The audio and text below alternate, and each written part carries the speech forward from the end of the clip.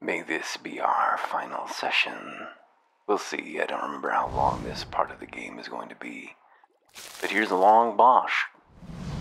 A dwarf, clothed in but a few straps of fur, puffs up his bared chest with every drag from his pipe. Come a long way to get some air, have you? What are you doing here? Enjoying the fine weather, just a bit longer. He smiles, letting a cloud of smoke and frosted breath escape through his teeth.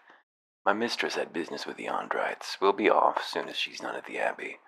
Meanwhile, I was told to stay put. You don't want any outsiders meandering about. She already put some kind of hex on me. Says I won't even remember any of this, but the copper's worth it. She says I'll wake up at home with a full coin purse, opposite of most of my mornings, so that had a certain appeal.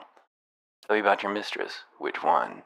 He lets out a chuckle and slaps his chest. A reddening print blooms on his skin. Wish she were the fun kind. She's a gift bearer. Paid me well to guard her on the journey, though. I'm looking to get inside. Are you now? Pulls the pipe away from his clenched teeth and points his long stem to the path ahead. As far as I know, straight this way. The middle path on the right with the ruined arch. They'll let you in, course. Ondrites are none too friendly to their own. But to their own. The mistress went through the archway, spoke to some guards there, then headed on. He bites out on his pipe with a sour expression. They got eyes on the other paths, cast me dirty looks from afar when they passed this way. As if I'd stand here in plain view if I had some grand design of sneaking into their blazing church. And what's an abbey got that's worth hiding anyway? Monks? He grunts again and shakes his head and mutters something as odd if he were younger. Do you know of any other ways into the abbey? No, but it's an abbey, not a fortress. You can bet it's got holes like any fat old monster. Supply passages, escape routes. He shrugs as if this were a matter of course. I'd be lying if I said I'd never explored one uninvited when I was too young to know better, help myself to its relics. Let's just say if a certain war goddess has her way, I'll be living my next life as a dung-roll bug. Are you helping me? He shrugs. You got a look about you, like you need it. And maybe there's something I don't like about this place, like it's hiding something. My younger days, it'd be me going in there. Now we'll meet again. Any luck, my mistress will return soon. Hope you find what you're looking for.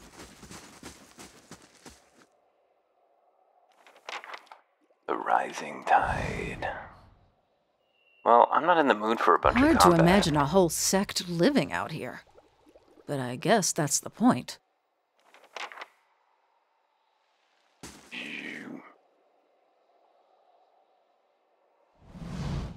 Hold, who's there? I was just looking for the way out. Kauto is waiting for me. I'm the Tidebringer. How can I be sure? I'm here to replace the High Abbot. If you do not let me pass, I will see to it that your bed is moved out here. We are in the final days of the Meckwin's Tide, a time of transition for our church. My presence is no accident. The guard relaxes and appears relieved. Forgive my caution. We were told to expect you. The High Abbot awaits inside. Soon our visitor is to be turned away, he said.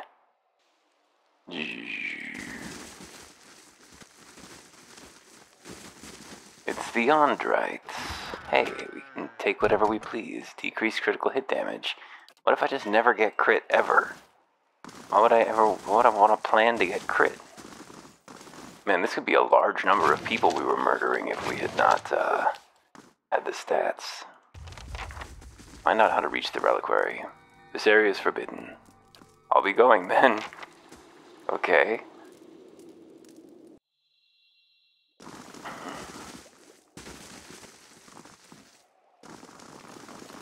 You look pale, sister. Find someone to take your place. I'll stand watch. I'd hoped I was over this illness, but clearly not. I shall take your advice.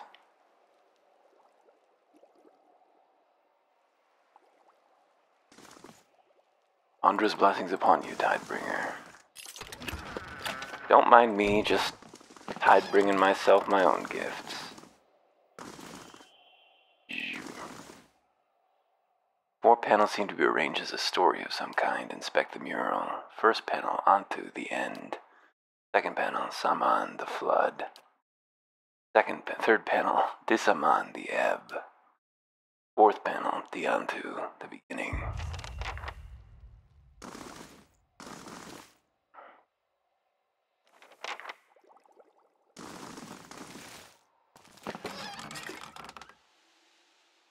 Door is sealed shut.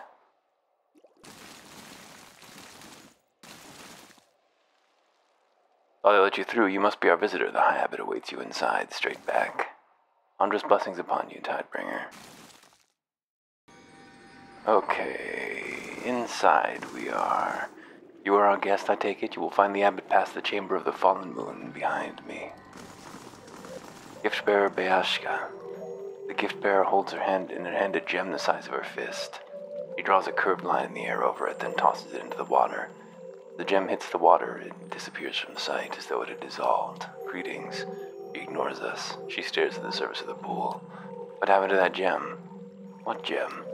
The gem you tossed into the pool. I remember no gem. You tossed it.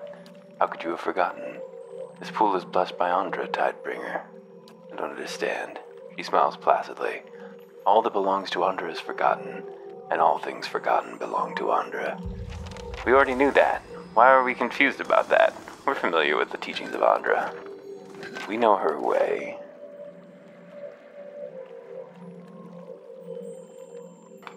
Getting so mad at a little bit of religious mumble-jumble that we go berserk. The other hundreds in the abbey are clad in drab, functional garments. The Samawa seems dressed for an occasion. His robe is bright and glossy. His neck and arms are bedecked with jewelry. The symbols of his goddess are crowded into every available space. Ah, good, the conclave has elected a Tidebringer after all. I've begun to worry. He looks back up, noticing our company, and nods. And they took my advice in providing you an escort. Very good. I'm sorry I could not make your journey easier. I'm Kyoto, the High Abbot. Came as soon as I could. Just in time. The Mequin's tide is nearly past its peak. Much longer, and we'd have had to wait another year. The rules of the Rising are quite clear on that, unfortunately. When you are ready, we'll begin with the recitation. The conclave mentioned something about a reliquary. Yes, of course. I would not pass my station to you without passing that knowledge as well. It is the Abbey's most sacred chamber. When the Rising is complete, I will take you there myself. In fact, the ritual demands it. About the recitation. You seem nervous. The conclave chose you for a reason. For a devout follower of Andra, the answers will flow naturally to you. I remember my own rising. The conclave sent me on the same exhausting journey.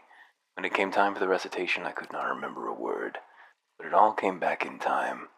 Our goddess smiles upon the forgetful. He taps a large golden ring with a wave insignia as though it were proof. Our library is open to you as are the grounds outside. There is a beautiful mural out there that you should see if you haven't yet.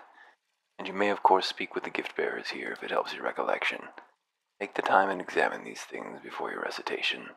But if I fail, do not be afraid to fail. A lapse here or there is to be expected. But do take care in your work. My patience has its limits. How did you become the High Abbot? I was elected by the conclave as you were, but you already knew that much. It was unexpected. The others were more accomplished. I was merely a scholar. But they each had their faiths called into question, and no one could find cause to doubt mine. He smiles proudly, exposing for the first time yellowed, worn teeth. He seems conscious of our gaze and quickly hides them again. It was such an honor to become one of Andra's most trusted servants. It was hardly a choice at all. Very well. Let's just try it, why not? We can begin the recitation. Very good. We shall commence the rising. First is Antu, last is Diantu, for the tide comes at the end and leaves at the beginning. I am Disman, the ebb, who comes this way. I am Saman, the flood. Blessed be Saman that washes over the shore and brings the end. Blessed be Disaman that returns to the sea and leaves behind the beginning. A gift-bearer comes to Disaman and asks him to bear his burdens away. What tokens do you offer, gift-bearer? I give myself, for a gift-bearer has no other tokens to offer. The token is received in Andra's name. Tell me of your burdens. I have none, for all that belongs to Andra is forgotten. In Andra's embrace, our burdens are lifted. Kyoto appears pleased. He nods. Manea sighs with relief. The Tidebringer shows himself worthy of his charge. Your purpose here, Tidebringer, is to perform the ceremony of the rising. It is the transition of one phase of service to the next. How much longer is this going to be? My joints are resting. On the level beneath us in the halls of silence, our low-tide brothers and sisters have lived for many years, sealed by their own will. It is time for them to be relieved of service, for the high-tide brothers and sisters here to take their place. In the halls below you will find a relic, Andra's witness. An aspergillum for dispensing holy water, but also something more. It is set into a device that operates atop a flight of steps. The device will flood the halls of silence. This is the rising. Won't the people down there drown? It is the will of Andra. Every monk assigned to the abbey understands and accepts this. He smooths back his thick stalks of hair with one hand. A gray strand sticks to his palm. He frowns at it, then looks back up and continues. The monks here have all served as gift bearers. We bear away people's most painful memories, and always a part of them remains with us. He's right about that much, Menea shrugs at us. In the halls of silence, memory itself fragments until it is no more. The halls are a reprieve from a gift-bearer's burden. Nods. In the end, the halls take all memory. But the process takes a toll, as you might imagine. After many years, when the process is complete, the rising is performed to give final peace to those who dwell there. This is your charge. Dying immediately seems preferable to losing all memory in the halls of silence only to drown later. Don't say that. You're supposed to be an Andrite. It goes beyond that. It is about duty as well. The Abbey is one of Andra's most guarded secrets. Death is no guarantee our knowledge will fade safely. It is necessary that the memories of this place be washed away. Do this in Andra's service. The Amawa notices an age spot on his arm as he gestures. He licks a finger and rubs at it like a smudge. There's so much stage business in this game. What do I have to do when the rising is complete? The high tide is to replace the low and stand vigil in the halls of silence until the next rising. When you have completed the rising, bring Andra's witness to me here. I will show you the last of what you need to know. When I have Andra's witness, what do I do with it? The device it operates is a simple valve mechanism. It will be clear to you when you see it. I will return when the rising is complete. To reach your destination, you will need to know the sign of the tide, which is kept only by the High Abbot. It's said that this is the first knowledge lost when the abbot joins the low tide in the halls of silence. Watch carefully. Kyoto contorts his fingers with his right hand into a particular curl shape, and with his left he traces an arc from center to end simultaneously with his index and little fingers. I trust you will perform your duty, Tidebringer. I hope I was paying attention. Smells like an ocean breeze. You've got to be close. They call out sometimes. Even the guards below think it's strange. You may enter, Tidebringer. For Andra most like, they surely long for her embrace. It's here, the salt well. In the room is a pool. It's small, but deep enough we can't see the bottom. The glassy surface almost looks frozen. So does Menea. She stands rooted in place, staring at it. You know, I thought it'd be bigger. Looks deep, anyway. Gift bearers say the heaviest regrets and greatest sorrows get left here. So it better be. She peers in. And I thought you'd be diving in by now. She makes a little noise of frustration in the back of her throat. You know how when you've been thinking about something so long you're worried when you finally get it? It won't be what you expected. She tugs at one of her bracelets. I mean, for all we know, this thing's just filled with leeches. You're stalling. Don't remind me. You were never liable for the massacre you remember. Let go of your guilt. Your memory of the massacre has shaped you. Discarding it may change more than you intend. Memory is a penance. What if your memory of the massacre has prevented you from committing a crime? Your suffering helps no one. Forget the massacre so that you can have peace. The problem has never been your memory. It's the part of your soul that led you to massacre those people. Whew. Your suffering helps no one. Forget the massacre. She lets out a long, slow breath. You're right. Okay. Here goes. She shakes her arms and legs out with a jingling of metal. Striding forward, she steps into the pool. Ooh, that's cold. She convulses with a sudden shiver, rattling her jewelry. She descends the steps until she's standing in water up to her neck. Do you feel anything? Hey, what year is it? Oh, very funny. She splashes frigid water in our direction. This is the right pool, isn't it? She frowns and cranes her neck around the room. This is a temple to Andra. Perhaps you need to give something up. Her eyes go wide and she snaps her fingers. I've got it. She digs through a pack and produces a thick bundle of cloth bound with leather. It's the same one we glimpsed earlier. She snaps the leather cords and unrolls the cloth, revealing a wine bottle. Took this from the Marcheso's cellar the night I awakened, been saving it for a special occasion. Menea, right, the awakening. Cradles the bottle and brushes dust from the green glass. Heaving a sigh, she heaves it by the neck and swings and smashes it against the steps. Maneha drops the rest of the broken bottle into the pool where it spirals into the depths. Meanwhile, the wine has formed a roiling, bloody cloud in the water. It spreads its long, swirling tendrils. Ooh! The surface of the pool ripples and Maneha paddles the spreading cloud. Crimson tentacles erupt from it, writhing and reaching. Maneha grasps as one wraps around her arm. Hey, she's in trouble.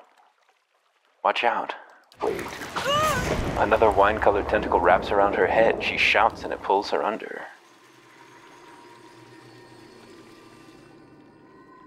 Maneha disappears into the pool. We can't see anything through the crimson murk except for the blossoming cloud of wine. The waters look perfectly still again. Seconds crawl by. We gotta go in after her.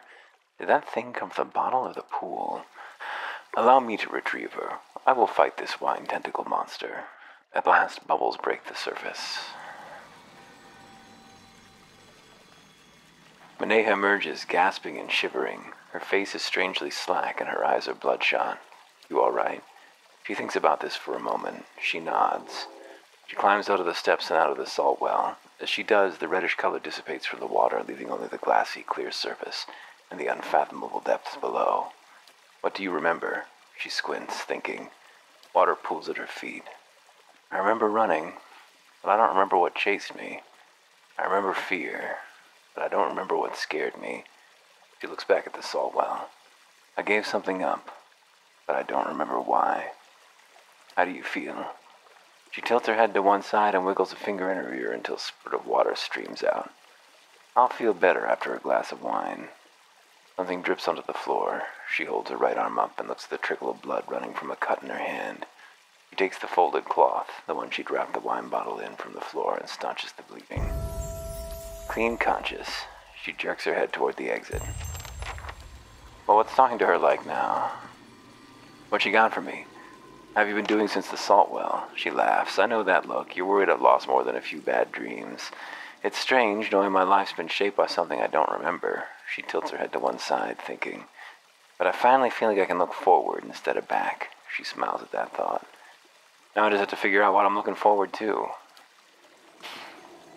Normal, she's fine. And our protagonist levels up first. He can't even buy a skill. He gets to buy a level 4 power. Appropriate, sure. 7 damage reduction stolen for 27 seconds is pretty good. Mind Lance, just a huge fucking attack. 56 to 67 is pretty big, but 10 points stolen from a random attribute. Let's just take Body Attunement. Taking 7 damage reduction away is good. Raider Focus, plus 10 max focus, as if. We could take Rhymer's Summon here at the very end. Weapon Focus, we've already got this one. We took Sniper, right? Sanctifier. Penetrating Shot. That's pretty good. Reduces range attack speed, it increases DR bypass. I'm not sure. Oh, plus 15 interrupt all the time, huh? Oh, is there a Dragon Hunter? Vessel, Ghost Hunter, Spirit, Primordial, Beast. Oh, dragons are beasts. Beast Slayer. The Kraken might also be a beast. Hell yes. We've got a dragon still to kill. Alright.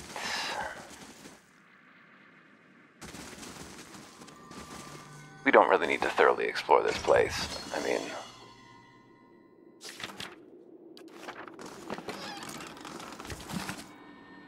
Oops. Hope none of those were important. Abaddon's Hands, correspondences of the Giftbringer Eden. The Erosion Calendar. What is this?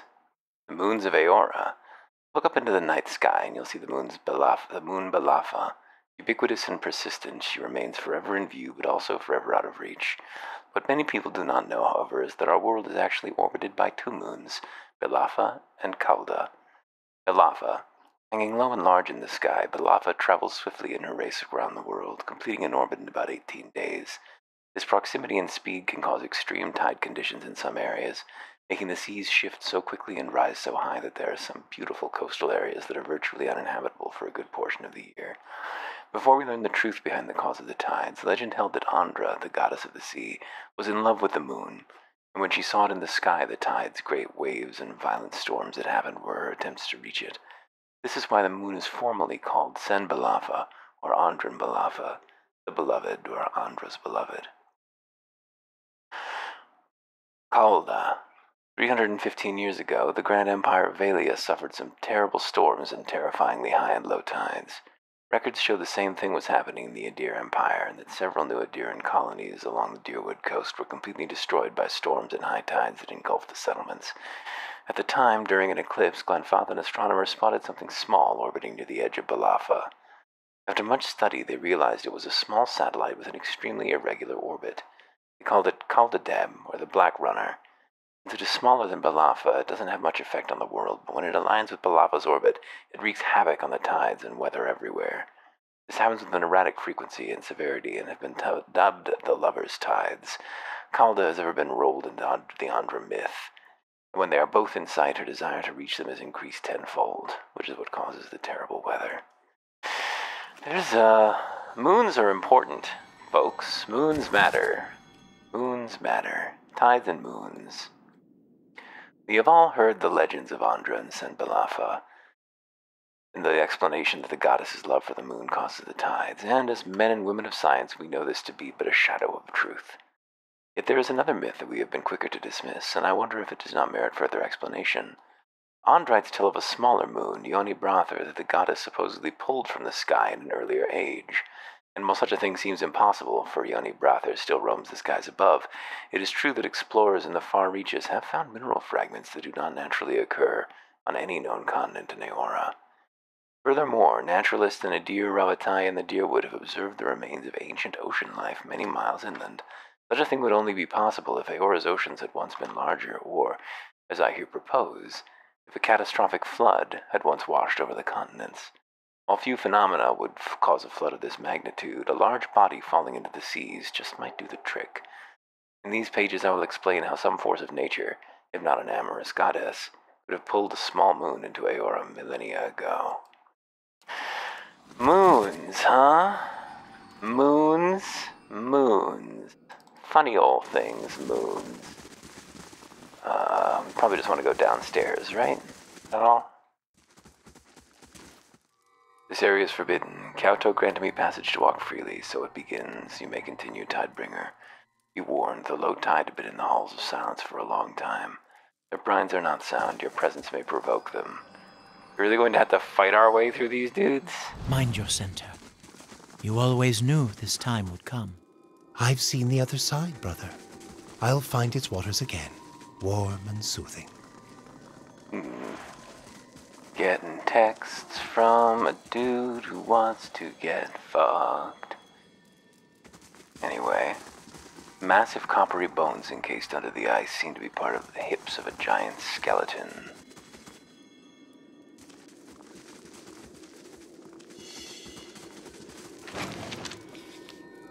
It's another... Oh, 15 max endurance. Okay.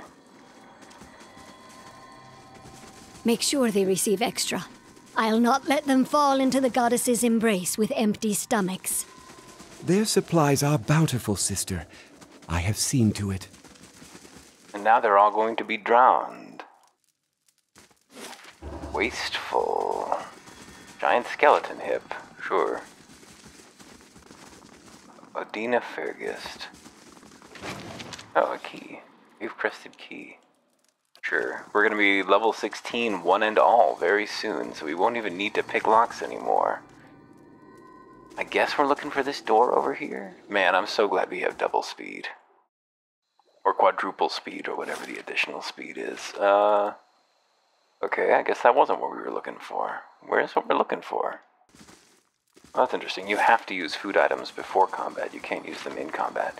This looks like what we're looking for.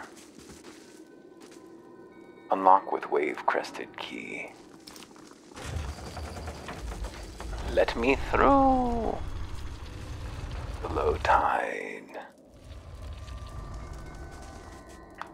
Do I know you? The woman drags her fingers in the wall, cringing when her cracked nails scratch the stone. The door is sealed shut. Is this where you can fight the Kraken? What was that ring? Pool of the Anointed. Hovering over a skeleton half trapped in ice, a faint trace of essence lingers in the cold air of the cavern. Reach out to the essence. We let our soul envelop the essence, memories spread in a thin mist under us, dim and torn, their scattered fragments floating like motes of dust in the twilight. We're walking into an oblong chamber. Stones of its underground walls glisten, still wet from the floodwaters. A hand clasps on our shoulder. We hear her whisper, "Arthrek, I don't want to look."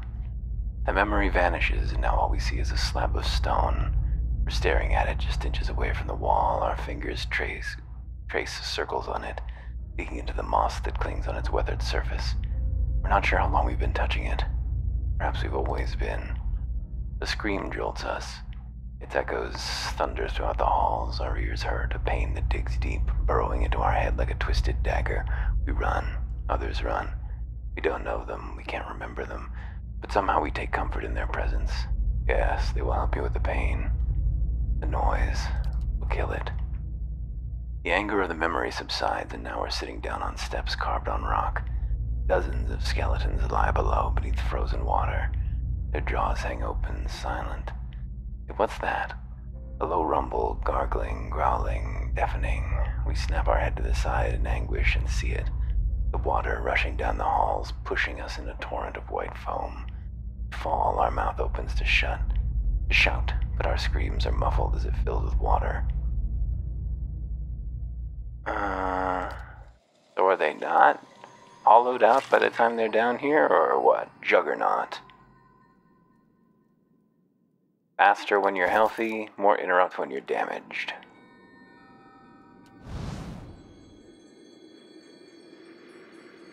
I see a secret way in.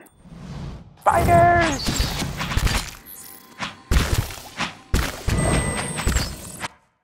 What are you doing, ma'am? Get shooting.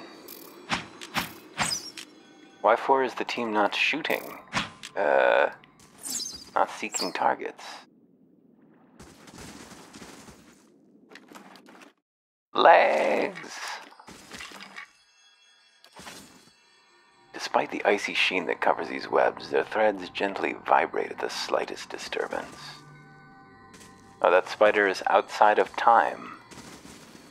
Cannot be reached. I assume this is a way out. Cliffs of the Abbey, not where we need to be. Lever. No, it hurts. Forgive, goddess, make it stop. Well, this is horrible. So much for their holy deaths.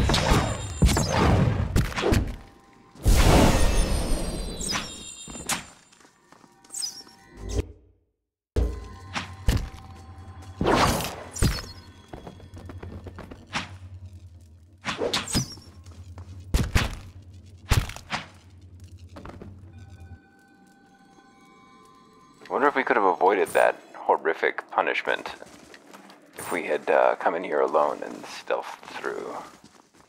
Not much of a life down here, is it? Who's there? Hello? It's a guy. Lots of water in here. Monks often live in solitude. But here, instead of growth, I sense unraveling.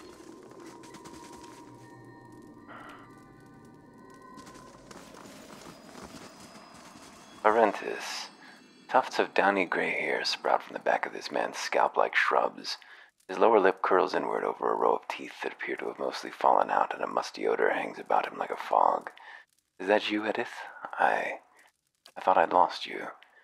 I see this man's mind shattered, crumbling even as we stand here. I called for you. I wanted to search, but the blizzard lasted days. I'm so sorry. He extends a hand in a gesture of apology, but then the fingers curl and he draws it back. Squints as if trying to see us better. But wait. I did find you. When the thaw finally came, I saw you. Rigid, frozen. Cannot be Edith. No, we are in the Abbey. gift bearers, and you must be the Tidebringer. Correct, I am the Tidebringer. Then listen well, Tidebringer. Kauto does not know what he asks, nor did I when I performed the Tidebringer's duties so long ago. The halls of silence, they take our minds, memory by memory. It would be peaceful, we were told, like going to sleep.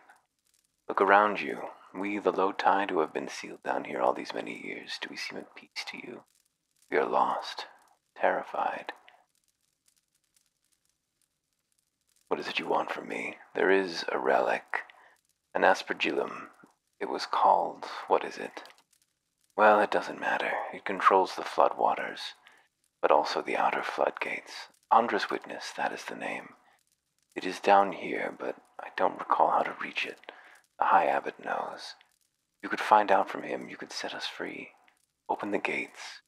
We would leave in peace and finish our lives in dignity. Are you certain it's wise to release the low tide in this condition? We're all so old now. There is little damage we could do in this state. I don't know. We had this old fella in Gilded Vale. Looked harmless, couldn't talk, but he'd bite you if you tried to steal his steak when no one was looking. Once we are free of this place, we will be able to make memories again.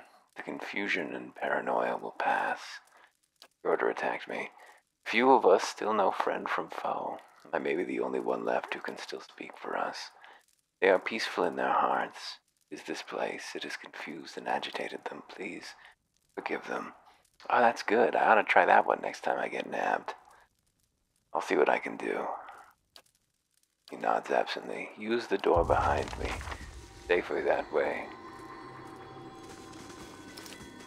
Sure. Oh no, we need to murder more of them.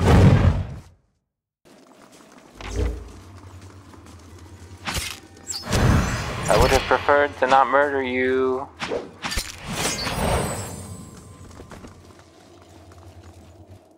Set you free. An acrid and pungent smell climbs up from the depths of this pit. I'm the hottest person currently trapped in this pit. Beyond the door you catch glimpses of shapes in the darkness, wails and whispers, faint and erratic echo from within the sealed halls. The door appears to be barred from the inside. It does not budge. Oh no! Oh no! No, I don't want to kill a bunch of them. Okay, let's try to be sneaky. Of course, if there's an area transition, it's going to be harder, but still doable. He just patrols, so. Different scenes of an ocean shoreline are carved into 4 stone panels, arranged almost haphazardly at different heights along a network of rails.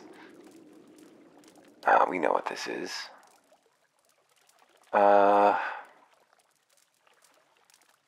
What is it?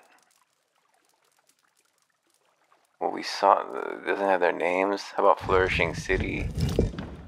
Slides without resistance and locks into place. City in Flames.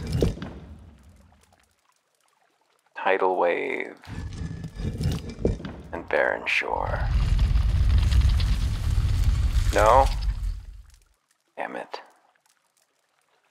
Flourishing City. City in Flames. What if we press the button now? Oh, they went back. Alright. Barren Shore.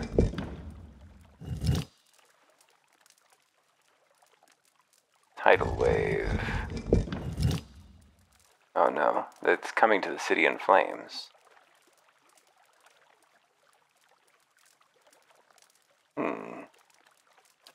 I swear we already got this right.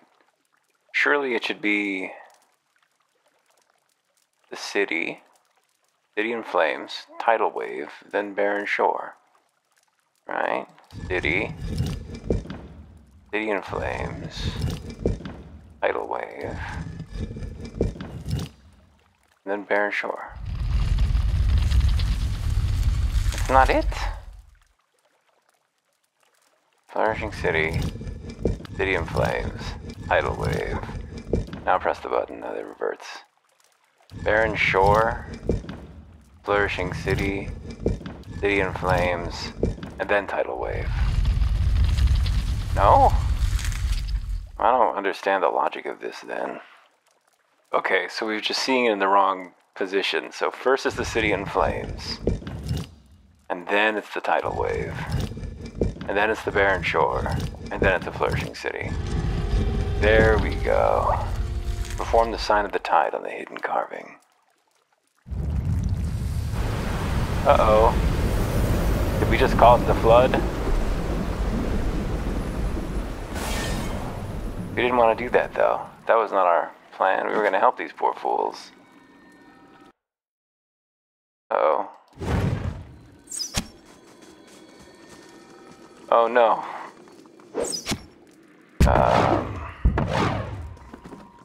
Just gonna zap these guys. Did we miss the opportunity to save them by doing that? That's what I want to know. Or can we still set them free?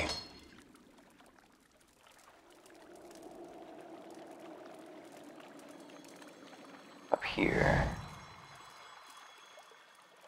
Oh yeah, one of the rising wave, the other of an open gate. Open gate. Hey, party teleported over here. Nice.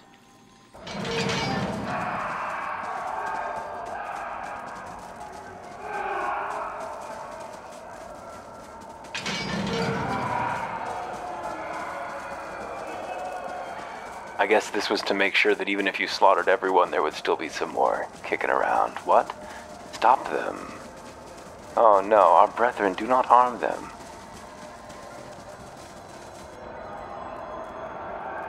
Laughter, crying, and cheers. Alarms resonate. With a click, the machine releases its hold of the strange rod. We pack the vessel away.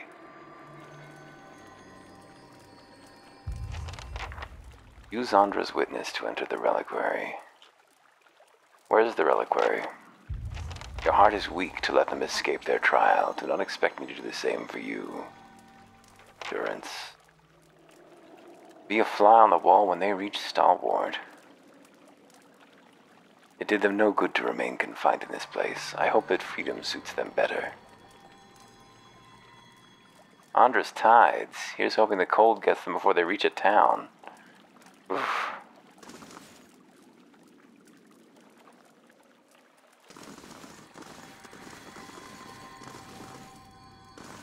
We spared as many as we could. Or should we go back and talk to the dude? He's still gonna be here. Oh.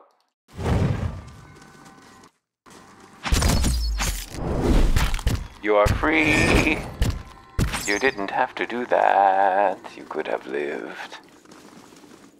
Looks like he left. Very well. Should you go back up and talk to the abbot? So where is the reliquary?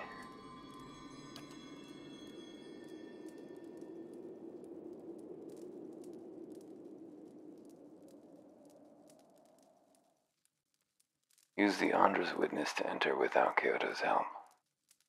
But what is the reliquary? What is it?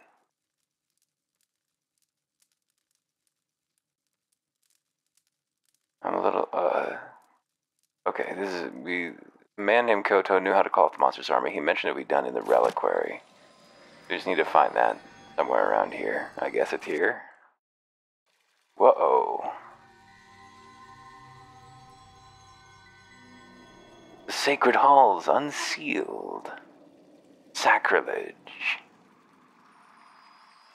Well, what was happening down there was sacrilege. It was not what you claimed. You do not know what you do. Andrite Crescent Ward. We're gonna murder a bunch of religious people. Listen, they're religious wrong. Hardly unusual. Why is no one finding new targets? Has everyone forgotten their auto-attack aggressive? Why did that fall off? Aggressive. Aggressive. Aggressive. Everyone forgot. I hope it's not because I turned off the AI that they all just had their settings reset. Because I might want to turn off AI again without that happening. Nice. Well, you were doing horrible stuff here. I gotta say, locking those people in the basement, not having any interest in whether what you claimed was going on was going on. Not sure I can stand by Andra's conduct here in the monastery. Oh, they left. Gonna meet us in the courtyard? I wonder if the reliquary... I mean, I don't feel the need to kill all of them or anything. Exterminationist program here against the Andrites. We can go the least murderous path.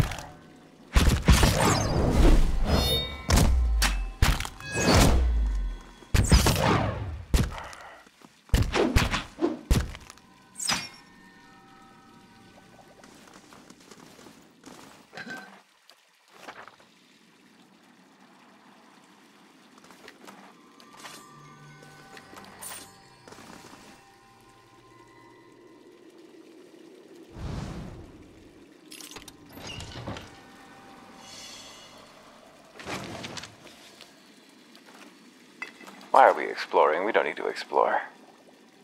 We don't need to do that. We can simply bustle our way out.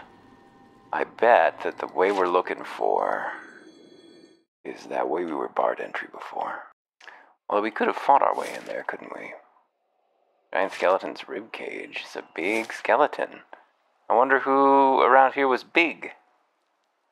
The halls of presence, the passages of Andra. Giant skeleton's leg. Who around here was big? Halls of silence. Was that just... No, that's just over there. Well, where's the reliquary, my dude? I just need to know. Is it? Halls of presence again. Giant skeleton's hand. Ice has been built up on every space between the bones of this skeletal hand, forming a slippery incline to the jagged cliffs below. Seemed like y'all were ready to... Passages of Andra. Oh yeah, that's just the tablets. Oh, it's back there probably.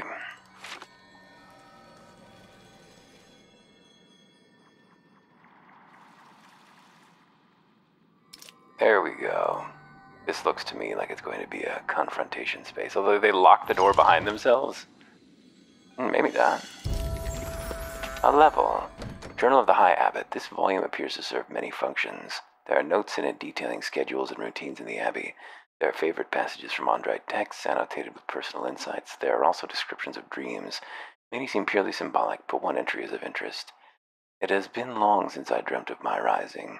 Yet now, with another rising soon upon us, this is the 5th time in a week. Perhaps channeled here, I can put it to rest. I'm walking through the halls of silence. I feel eyes on me from all sides, angry, vengeful eyes. I arrange the panels and curl my hands into the sign of the tide. The right is the wave, the left tracing the crescent moon with the 2 outer fingers. The way opens to me. I climb the steps, and Andra's witness is installed there, the old aspergillum.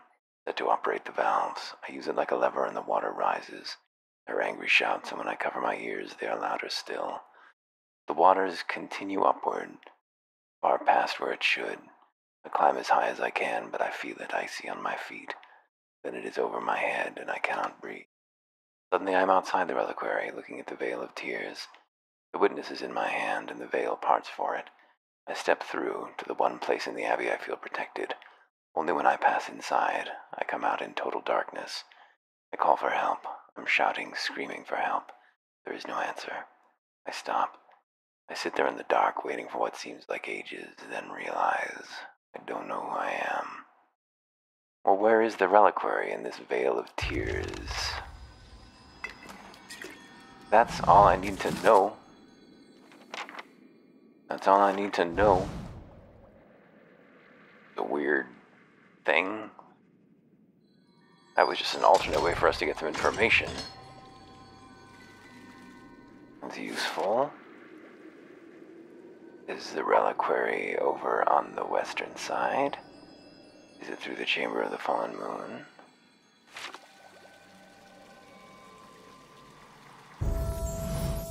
Oh, hello.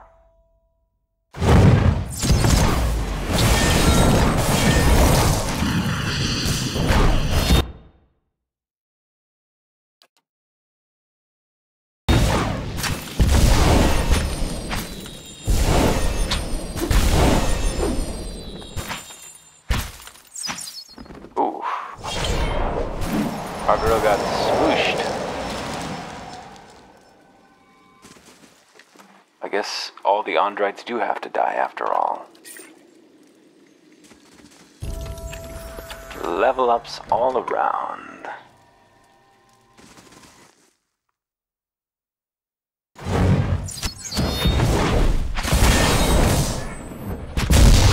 Whoa.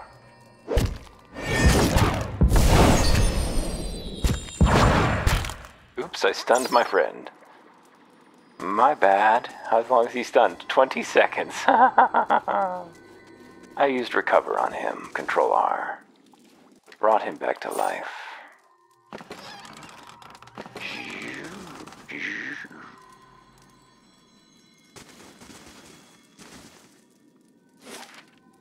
The Halls of Silence.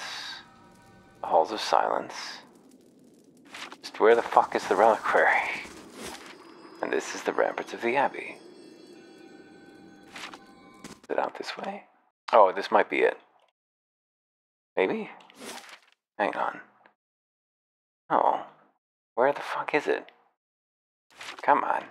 Aha! The reliquary. Right over here. Sorry to the souls that we could not spare. You'll find better. You won't meet me next time around the wheel. Big skeleton. Big skeleton. You've made a grave mistake. I will correct it in Andra's name. No. This was the right call. Put everyone on their ass.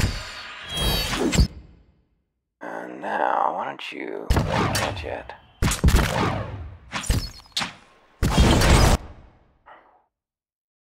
Grant your cipher blades to him.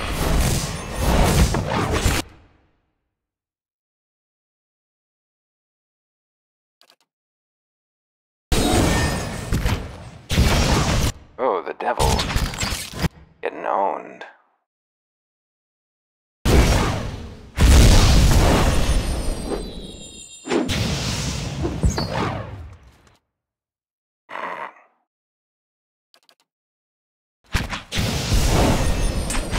Yes, empower our cipher.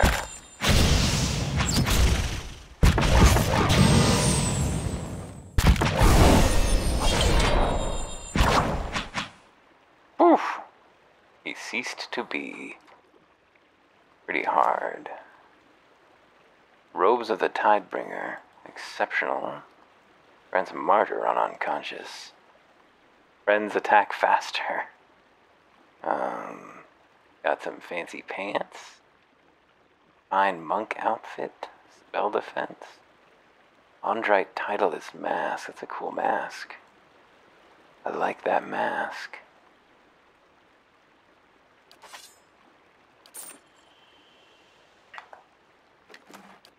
Not all that well equipped, were you?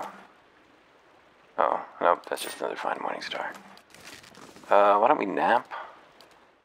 Why don't we level up? 16.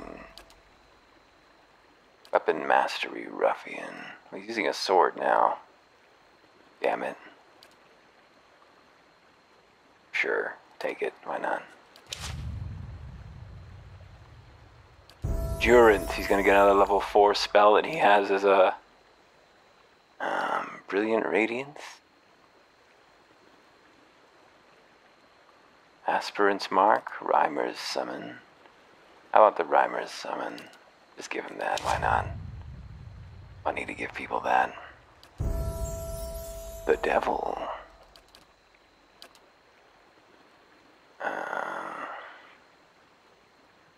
Offense. Crossbow.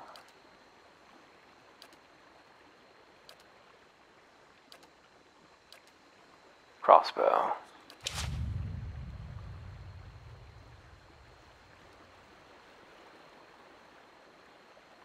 The water wall. Water flows upward from the thin slit that cuts along the tiles of the floor. The water swells and condenses when touched, forming an elastic barrier that resists any attempt to cross it. But we have the relic, yeah. Oosh. Big skeleton.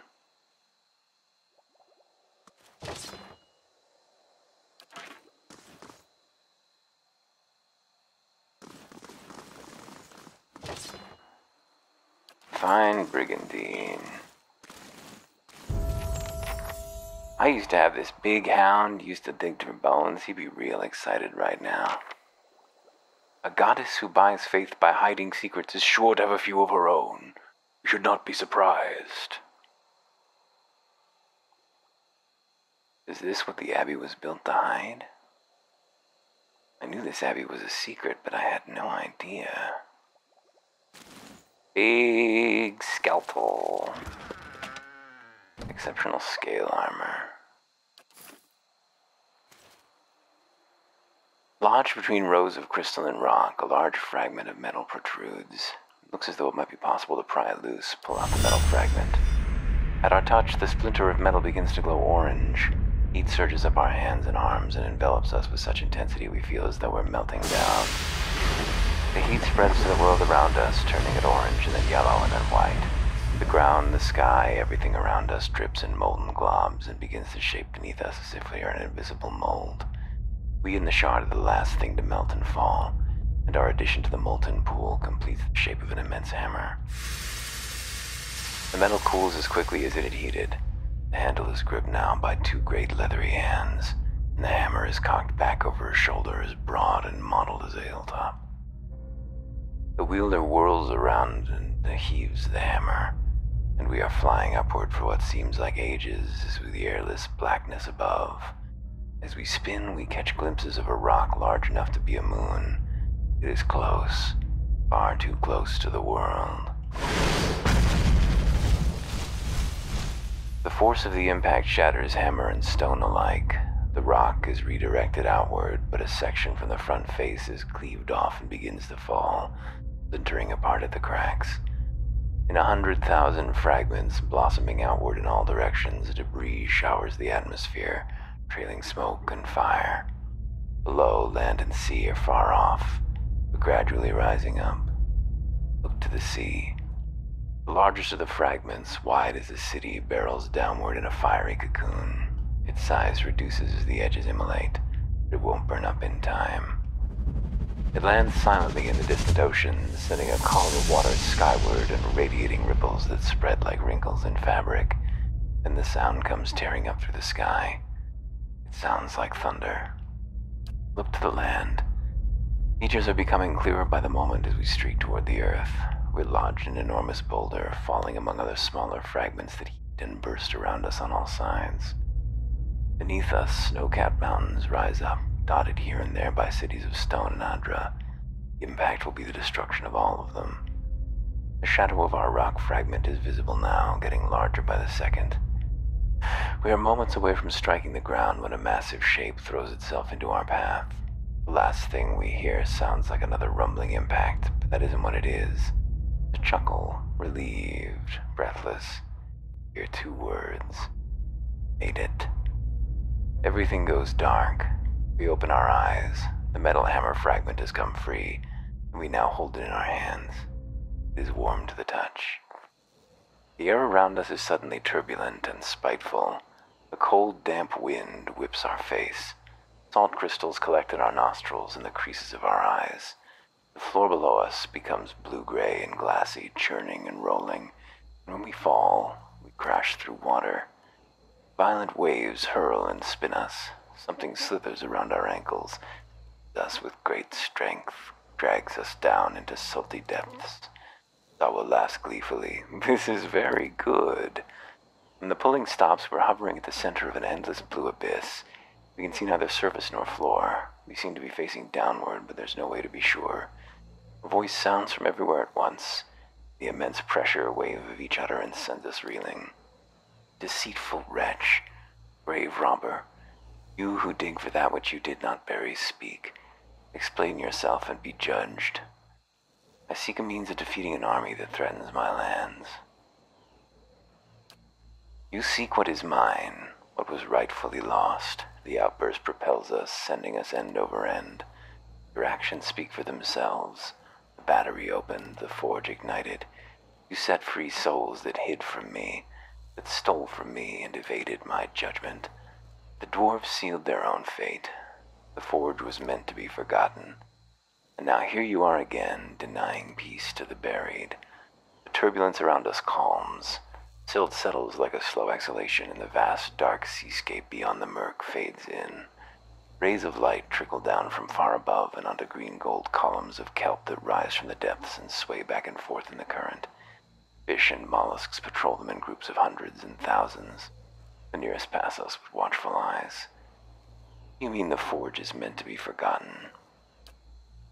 It was never meant for mortal use. Such power, such truths lie within it. It can bring only ruin. When the Pargrunen came to the White March, they were peaceful. They shared common beliefs and purpose. Their visions for the forge tore them apart. You have seen this for yourself. They would have destroyed themselves in the end. How convenient that we'll never know. You need only look to the history of your own civilization for assurance. How many wars and fallen empires might have been averted if only their leaders could forget the objects of their ambition? I mourned the loss of the Pargrunen. Misfortune brought them here. They did not deserve to end so soon. What does it matter if something is remembered or forgotten? In the past, in either case.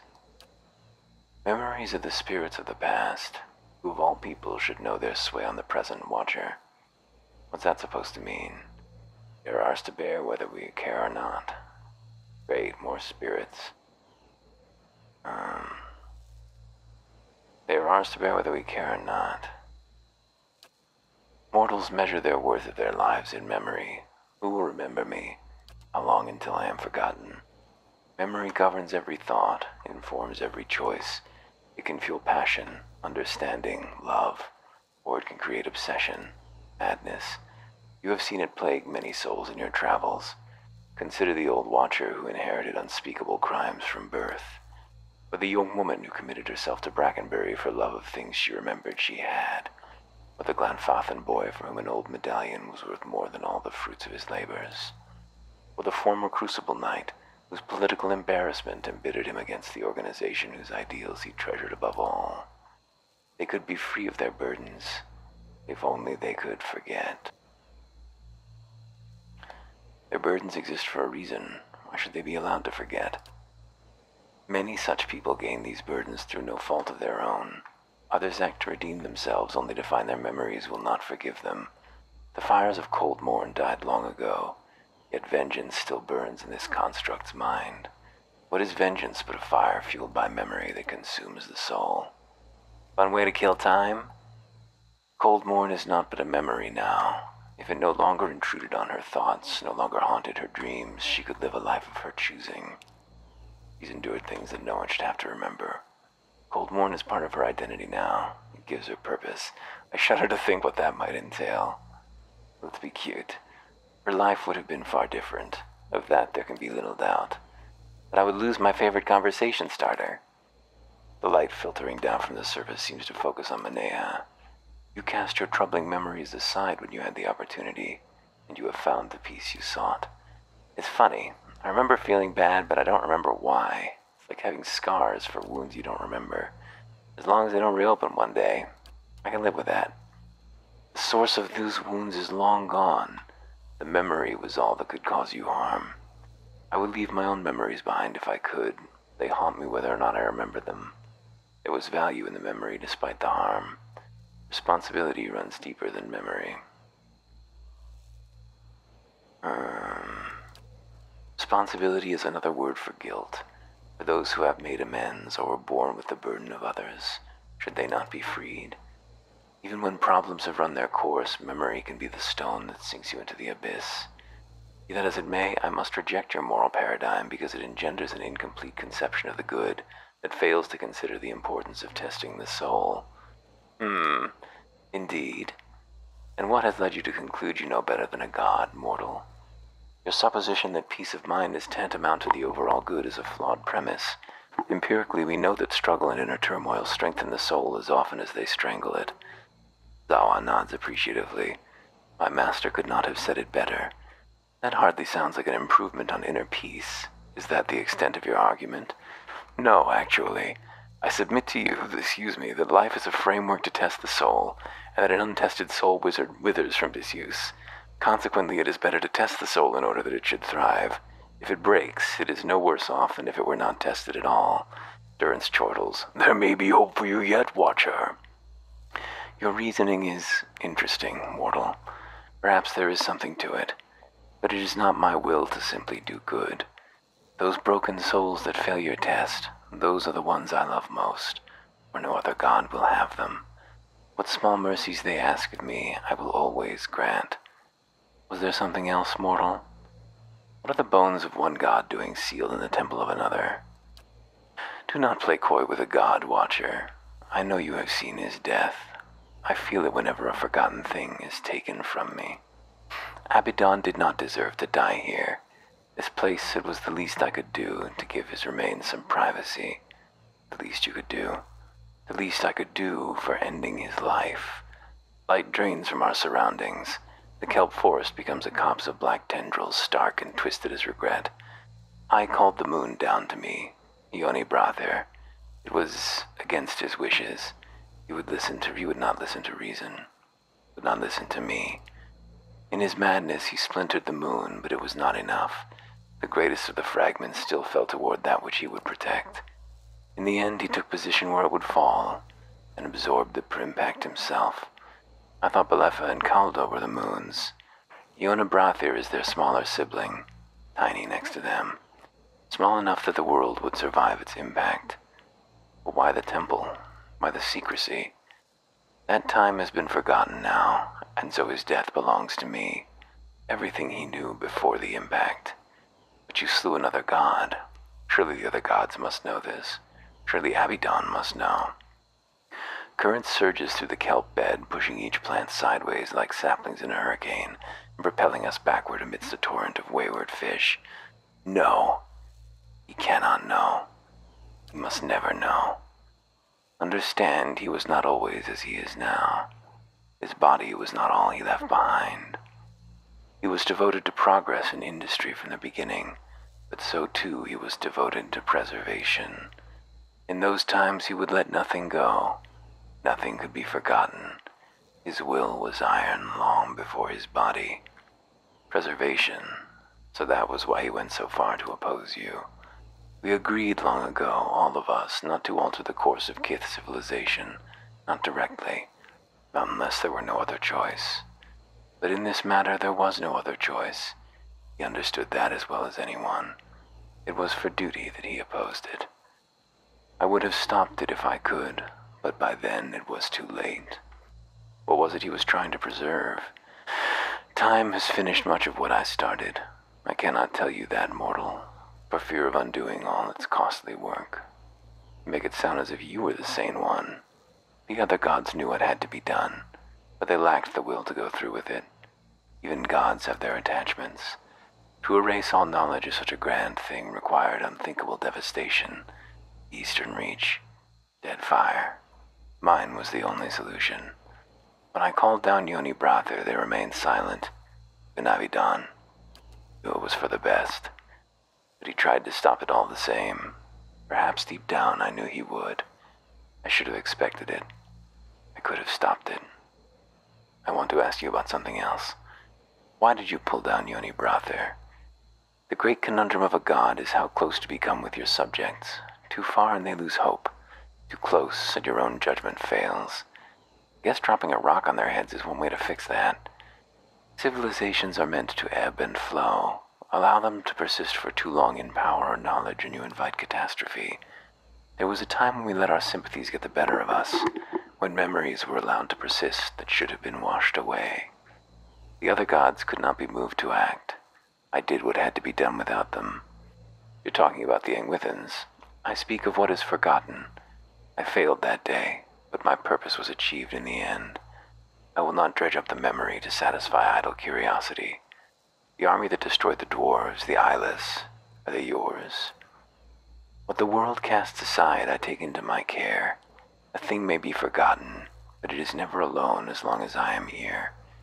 They were lost children, abandoned, fixed on a purpose that no longer had meaning.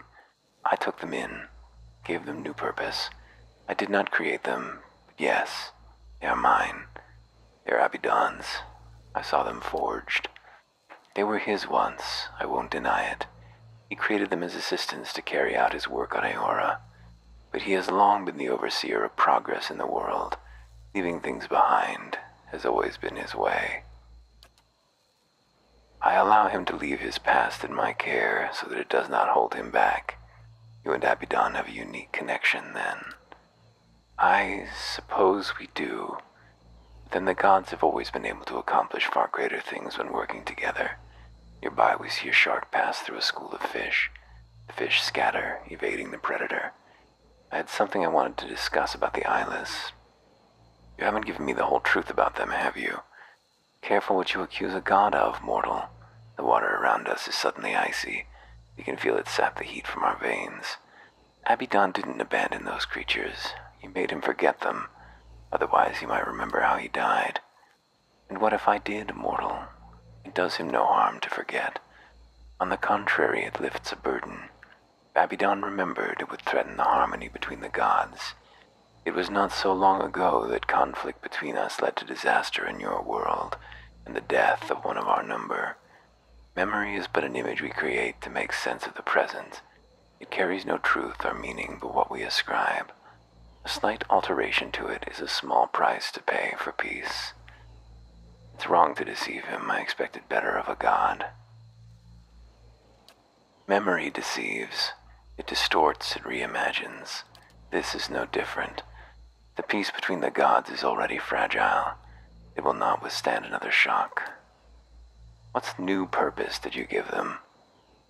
Some things that are forgotten must never be remembered, not merely for the benefit of those who forgot, but for the entire world. There can be no second thoughts, no sympathy or stays of execution. The eyeless were born to fulfill this task, though even their creator did not know it. They are single-minded and relentless. You mean to kill those who remember what you want forgotten. They do not flinch when called upon to do what is necessary. Kith owe them a great debt for the troubles they have hidden away. Ask you about something else. Say on one hand that you had to call down Yoni Brather, yet on the other that you would have stopped it for Abidan. The death of a god is a calamity. You are living in the aftermath of one such death. Surely you can understand. You have said that sympathy can't get in the way. What about yours for Abidan? He deserved better. Of all the gods, he was the one who acted, who held to his convictions. The goddess of relentlessness must have appreciated such a quality. Yes, I admired him for that.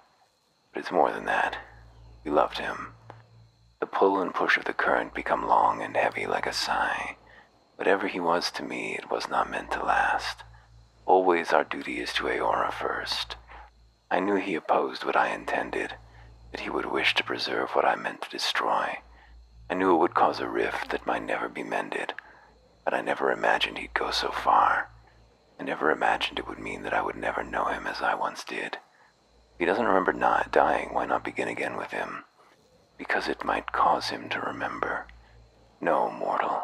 Better that we should exist as we are now. What happened once must never happen again. Bad enough that I am cursed to remember it.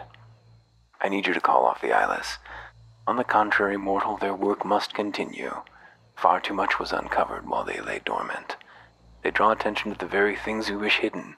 In my dreams, I've seen them swarming over the Deerwood. Those who know too much of the White Forge will be washed clean from Aora, and then the eyeless shall rest once more. This isn't some lone tribe of dwarves. The Forge sees visitors from all over now. The eyeless will tear the Deerwood apart. Will never be forgotten. The sea life around us stirs back and forth, agitated and restless. Even if it is as you say, there is nothing that can be done. The eyeless do not think for themselves. They have only the purpose that is given to them. They do not stop until it is fulfilled. They will not change course now for me or anyone. I am sorry. Kauta said they could be called off. Only if those they pursue are no longer a threat. The Raid Sarens were stopped before they could take the White Forge. In your case, Watcher, you are well beyond that now. If what you say is true, then the Deerwood is as well. This was your doing, you must intervene. The interventions of gods seldom work out to anyone's favor. Our touch is too heavy. The world crumbles beneath it. That is why we so often enlist the help of mortals. They execute our wishes with greater care. I have done far too much already. If you won't stop them, I will. Your determination is commendable. The eyeless number in the thousands. You will need more than strength or luck. The help of a god would be most welcome. I will give you what aid I can.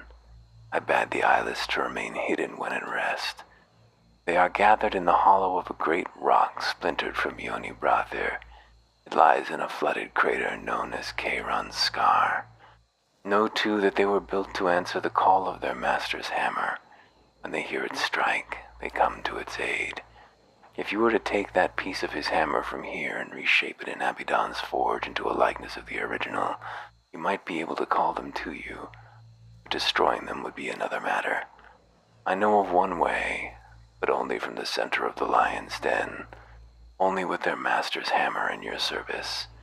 If you can do all this, if you can reshape what remains of Abidan's hammer and bring it inside their lair, I can instruct you there on what you would need to do. I will do what I can, and I will see you through when the time comes. I will remake this hammer in the White Forge and stop the eyeless.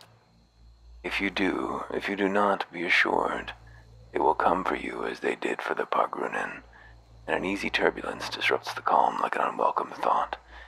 Careful as you approach the lake. When I claimed the eyeless, I made sure they would not be discovered while they slept. Many of my most devoted followers stand watch there. They will not allow you near. And there is something far worse, something more fearsome and dangerous than any eyeless. Let us hope you do not attract its attention. There's nothing you can do? In place of an answer, a sudden surge in the current from beneath sends us hurtling upward. The surface above us approaches fast, shifting and glimmering like quicksilver. We emerge soaking wet on the stone floor of the reliquary, gasping for breath as if we've been holding it for hours. Is that everybody at level 16 then? Dong. Athletics. Rhymer's Summon.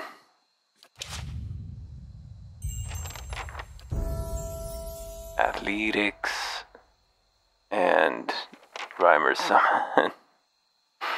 Or what's she using? She's using a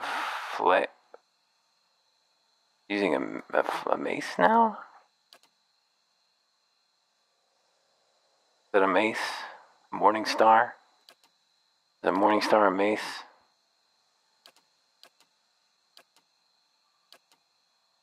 I think a Morning Star is a mace. Damn it, Maneha. Is a Morning Star a mace? Maneha, where are you? She's also not using that. She's using this cool ass. Or is she? No, why does she ever have that equipped? The Grey Sleeper is what she's using. A fucking Estuk. Of course. What's she doing with that in her hand? Estuk. Yeah, that's what we're looking for. Hand it over. Oh, we should have given him Slaying of Beasts. Oh well. Well, there's Abidan's skull. The cracks in his jawbone suggest that a forceful blow separated it from the skull. Judging from the distance to the nearby skull, a tremendous force severed this vertebrae from the rest of the giant body. Struck about the head. Looks like this is the way back. Oh, nice. They're shouting intruder, but they're not actually attacking me. Intruder. Okay. Some of them are hostile. Can we talk to the dude again, or is he long gone? Looks like he is taken off. Well, see ya, Andrites. Let's head over to the foundry. Right? Yeah.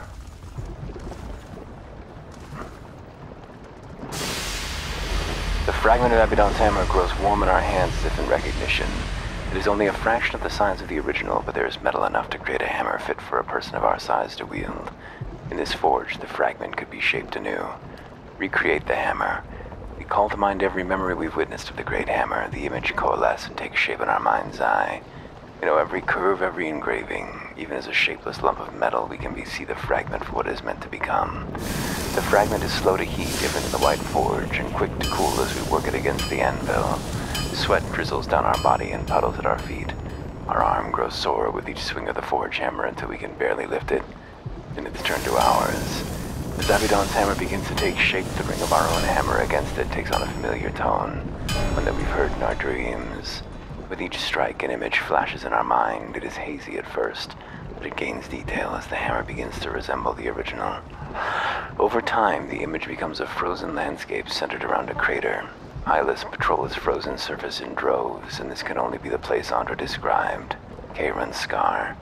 The eyeless pause here and there when we strike up and look up, as though hearing an echo on the wind. In the distance, we see more details appear. As more details appear, we can see other landmarks, Stalwart, Durgan's Battery, and we understand where the lake lies in White March. But we must take this hammer. Finally, with the careful etching of the last detail with our chisel, the hammer is complete. No sooner do we make the final mark than we feel a pure, radiant energy pulsing from within it like a mechanical heartbeat. There is an indescribable beauty to the shape and the weighting in the design. We feel as if this realization of the metal's purpose. We take up the hammer and its power rushes over us in waves, and it shakes our bodies so hard we nearly drop to our knees. The tremor passes. The surge of power remains. The hair on our arms stands on end. In our hand is the faithful recreation of a divine instrument. Nice. Watch where you swing that thing. Careful with the weapons of the God's Watcher. They seldom come without strings. That's a good-looking hammer. Bash somebody's skull at that, I hope they appreciate it. Still has stones added.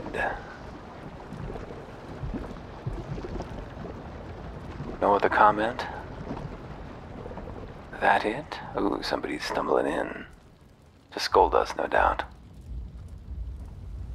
Ooh, the ogres. I've heard enough. The sound of an argument reaches us from the stairs. Darien marches into the room, arms crossed, while Wengra bounds along behind him. This threatens all of us now. Matron Berrigan lumbers after Darien and Wengra, flanked by two stout ogres. She's right.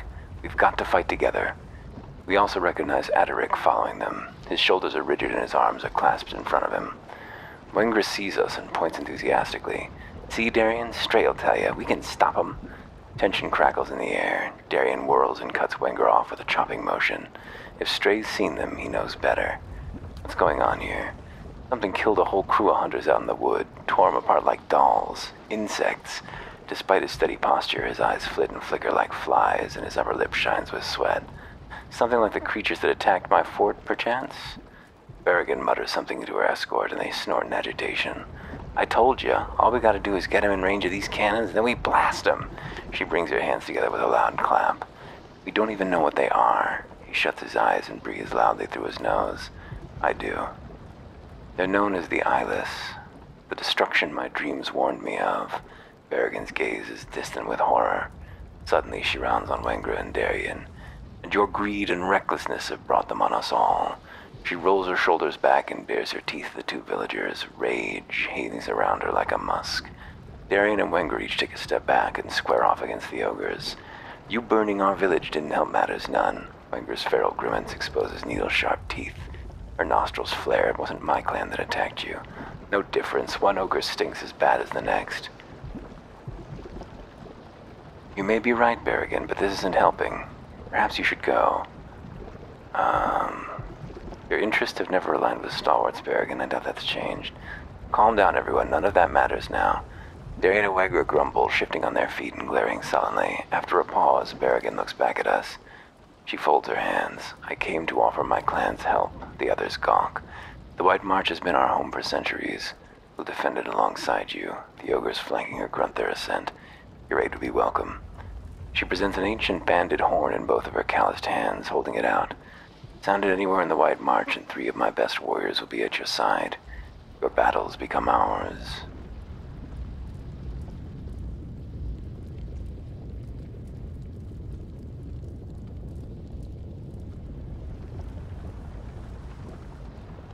Darien coughs into a fist. What's your plan for dealing with them exactly? The eyeless are hidden at K-Run's Scar. I'll face them there. Wengra and Darien gape at each other in disbelief. That lake's notorious. Folk never come back from that. She breaks off, her eyes suddenly wide. Oh. You'll need all the help you can get. I have fewer men to offer than I would like, but the iron flail stands ready. Our siege weapons are at your disposal. Same ones you threw at the battery's walls? Derek doesn't look at him. These eyeless will come for us all if they aren't stopped here and now. His face flushes. Forget it. You're not bringing your army into our backyard. He looks at us and nods. Tell him. But Derek's right. We need to work together. It's no time to worry about what's past, Darien. I guess you're right. Won't be anything left of Stalwart if we don't stop these monsters anyway.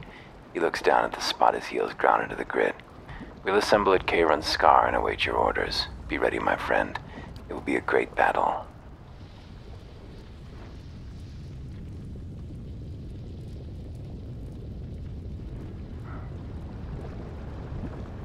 An awkward silence follows. Wengra clears her throat noisily. You know, those heavy cannons you fixed might come in handy. She grins a mischievous twinkle in her eye. Darien starts to groan and she holds up both hands. Hear me out. K-Run's Scar should be just in range for those guns. You just point out your target and I'll do the rest. Those things are on the move. We don't have much time. If you're really going to stop them, take this. It's the best of the ore we've pulled from Stalwart's mines. He gives us a solemn nod. It's not much, but it's good enough to make the old Parker and Smiths proud. I'm sorry about what I said before. Just don't take it out on the rest of the village. He looks away.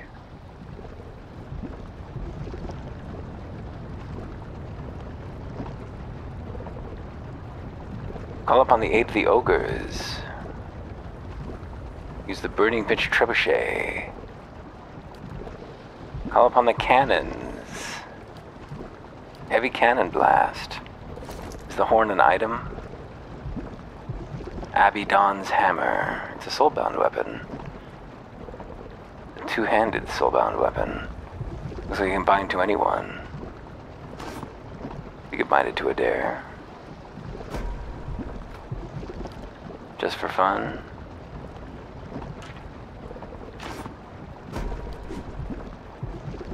+4 might, and it's legendary.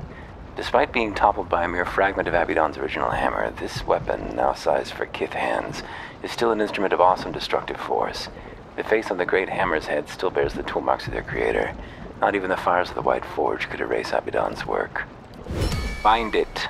Whoa. Grants Destroy Eyeless on crit. Grants Ring of the Ancient Forge once per encounter. Stuns everybody for 10 seconds. Grants Abaddon's Labor once per encounter. A Crush. Grants a Fatigue to the user. Not sure what that is. Use this hammer to destroy an army of eyelets at K-Run's Scar to maximize it. Enchant. You give it White Forge bonuses as well? Never seen anything like it. Seems to me that we probably, yeah. We got enough to make one more? Only one? Only one? Is there more here? No. But I need 2 to make Abaddon's Hammer especially magical. Damn it. I'm sure there's more out there, but we're not gonna go wandering around looking for it. Adair, you're gonna be our hammer boy. How's that feel? We didn't find the thigh clef. Where's the horn? Is it an item, or is it also an ability? It didn't say it was an ability that we'd gained. It doesn't really matter. Adair, why aren't you wearing the silly helmet? Wear the silly helmet. You're wearing a nothing helmet right now, so wear the silly one instead. Oh, there it is. The horn. Don't give it to him, he's busy. Adair. Wait, where'd it go? There it is.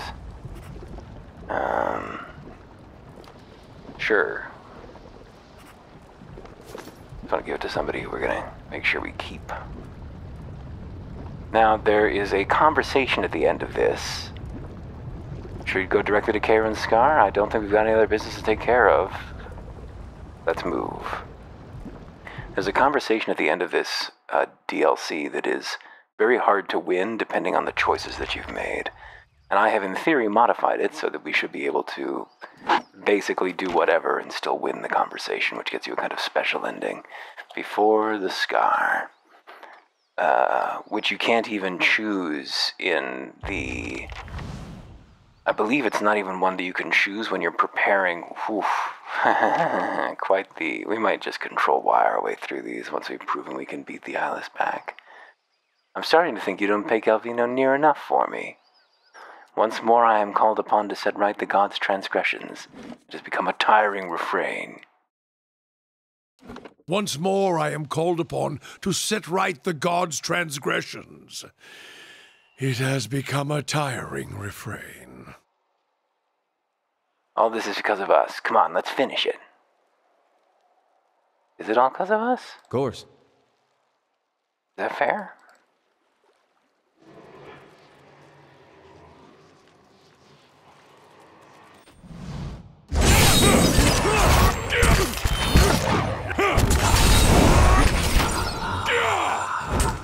So much shoutier when we got voices turned on.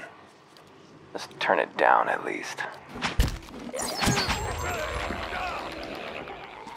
Lagufeth. Whoever this was, he's been long dead, where remains of the flesh is blackened and frozen solid.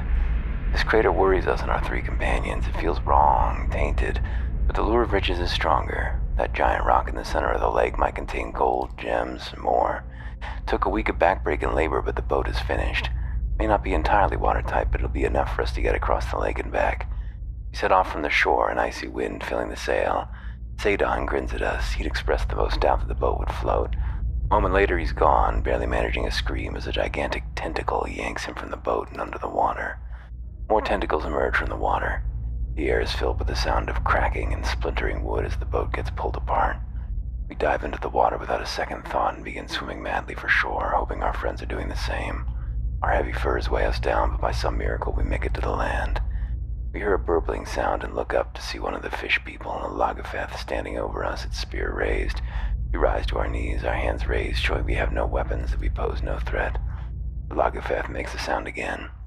Wait, we start to say. The creature drives its spear deep into our chest before we can say anything else. Mercifully, the agony is brief before the world fades. Hey. Leviathan. Kraken eyes. Iron circle. Burden. Minus 5% attack speed. And increased armor at very low health. Good way to just get owned.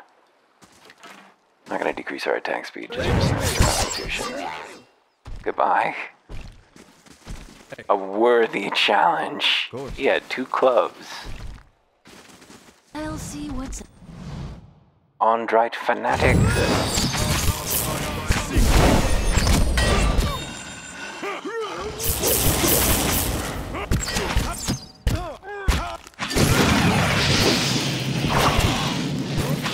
Done for 20 seconds. What was that effect? Oh, that must have been a chanter effect, a friendly one. Shields broke both, yeah. It had that kind of a chanter name, but I was like, we don't have a chanter. Who could this be? It's another Ondrite.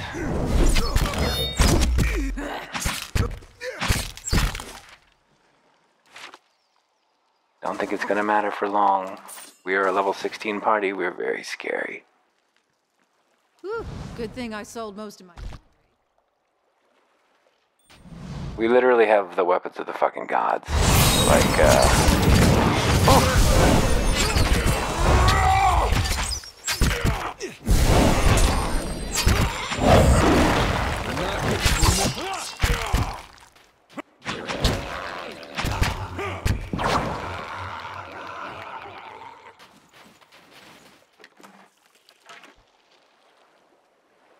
got some livers. Just taking the time to pull some livers out.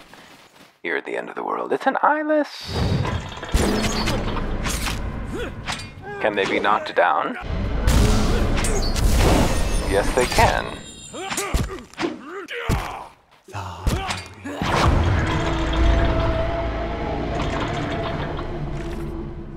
Eyeless Stonepiercer.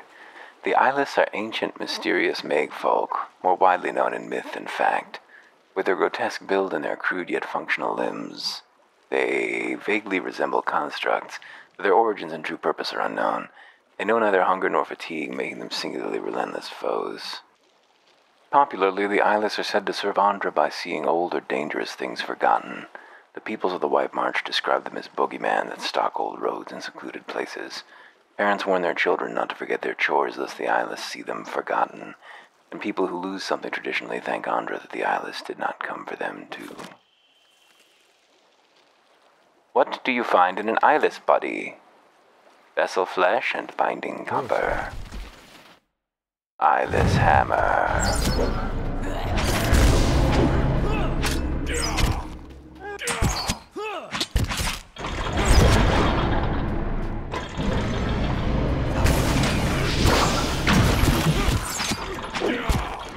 How often can we use these? 1 per rest. 2 per rest.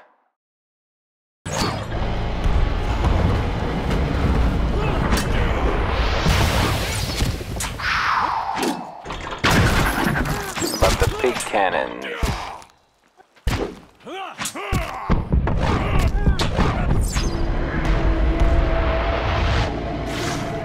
So that's how it's gonna go?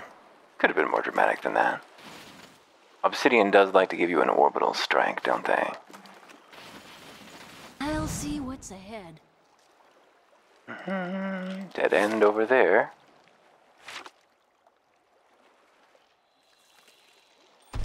Eyeless hammers! Put them on their knees.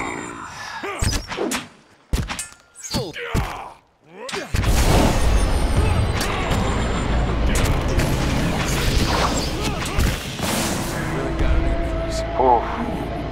Yeah, Adair destroyed the eyeless An army hammer. of these awaits. You must learn their weaknesses. All right, then. The hammer. The man with the goofy hat.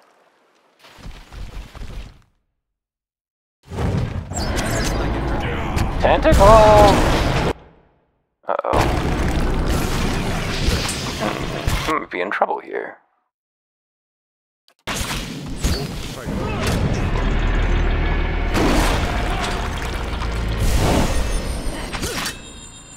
Knock everyone I dislike down.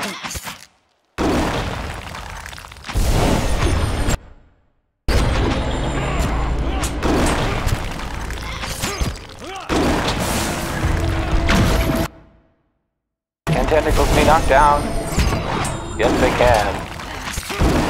Blessings. You got a second wind to pop there?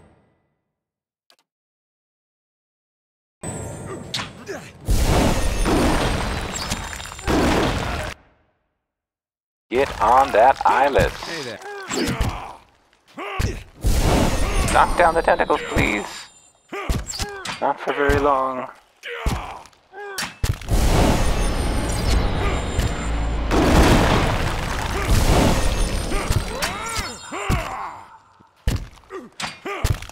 And that's how it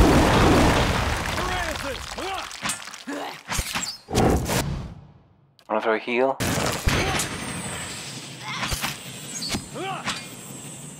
Big heal, really. You're not getting Tentacles are too tough. They do not need to be that sturdy.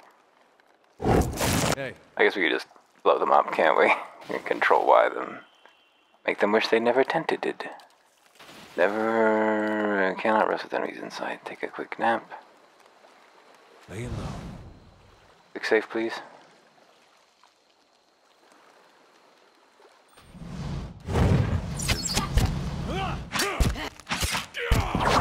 Deep into the sea.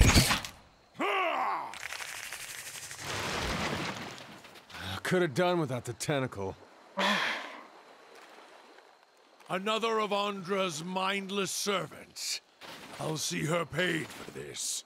I don't think we've seen the last of Andra's secrets. No, not yet. Oh, I don't like that they are not in range. Please go position yourself. Like this. Thank you. And you... Yes, just like that. Good girl.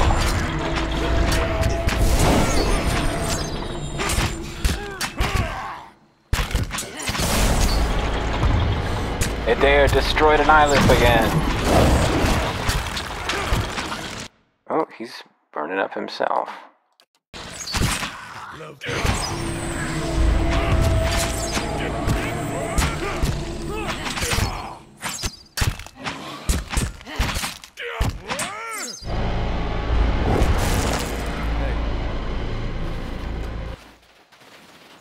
Spooky creatures they are, truly. Big haunted things. Get to the crystal at the bottom of Yoni, brother. We're inside a fucking moon. Little baby moon. Uh-oh. Oh no. They look friendly. Columns of water rise up from the pools in front of us, shifting and writhing, whipping air around them in a vortex. This can only be Andra's hair, appearing before us at a fraction of the typical size reported by mariners unfortunate enough to encounter them on the high seas. You have done well to have come so far. I confess I was not certain you would make it. I do not wish to give false hope. The greater challenge remains in front of you. The Eyeless have to be stomped for the good of the dear wood. Running through the core of this rock is a large growth of crystal. You'll know it when you see A it. blow to the crystal would reverberate through the walls of this place. Strike it enough and the entire structure would crumble. The Eyeless would be buried. Of course, it would take a person years to cause enough damage. But not with the help of the Then Eyeless. you know what must be done. Strike the crystal with Obidon's hammer. The Eyeless will wake and come to its call. Join in striking the crystal. They will cluster together and bury themselves. I have realized it is best that they should be ended, for within each of them is a small piece of Obidon himself.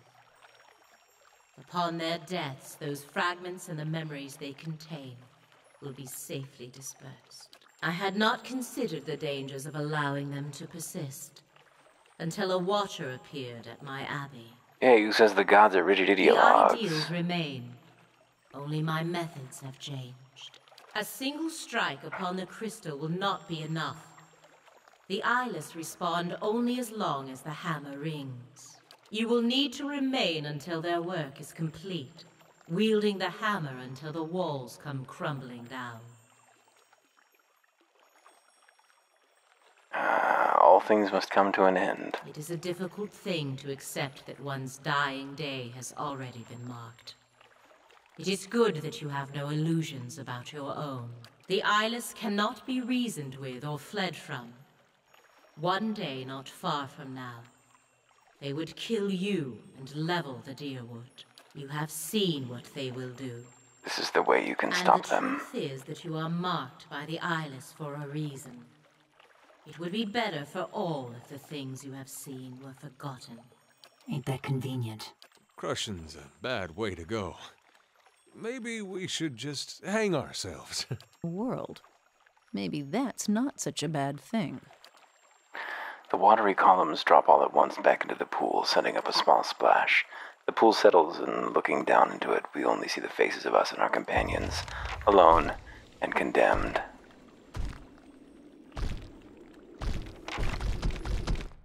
Oh, hello. Leave it to me!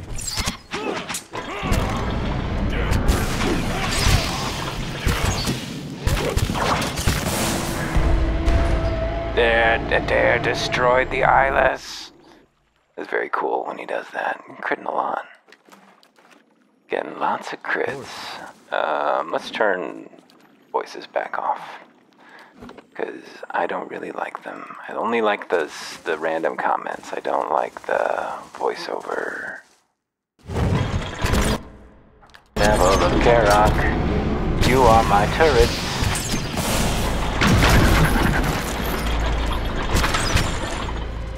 Well, okay, she didn't need to be this time.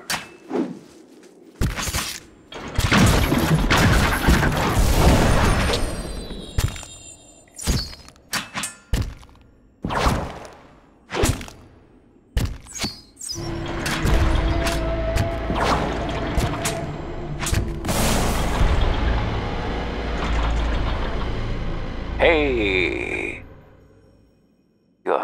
raw damage to enemies to unlock the next level.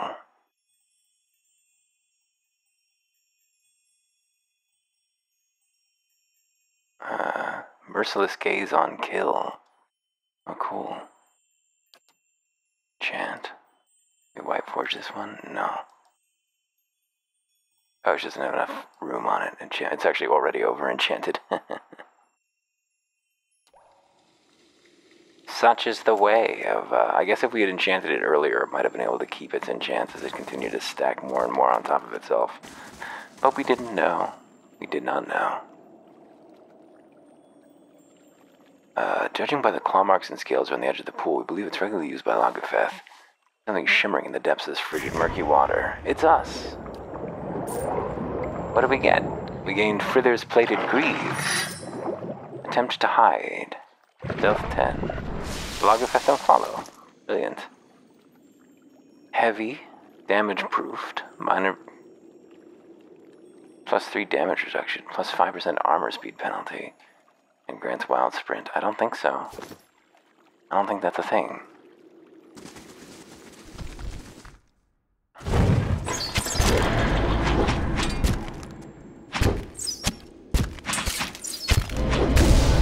It's the kick. Get up. Come on. There's no time for games. I don't think we're gonna finish this shit tonight. We got more to do after White March. A ridge overlooks a broad chamber half flooded with lake water. We could crawl down this way, but it looks too steep and slick to climb back up. Well, time to go.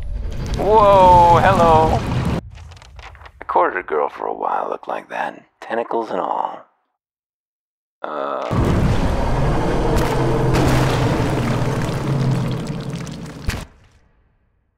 I would have a word with the salty wench when this is over. Let's first grant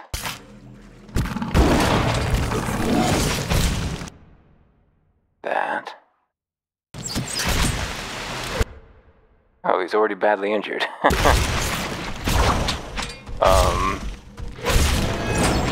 Well, that was easy. That didn't take much.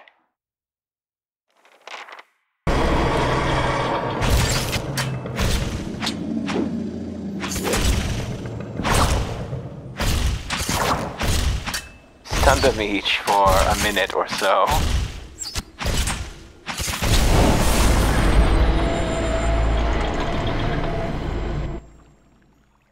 Get up, devil. Can we loot from the Kraken? Can we take its eyes? Its pieces? Where do we get Kraken eyes from then, if not from the Kraken? Should we have killed its tentacles? Would its individual pieces have dropped eyes? Could have, I suppose. Not that it matters, but... Alright, let's rest, and here's the crystal.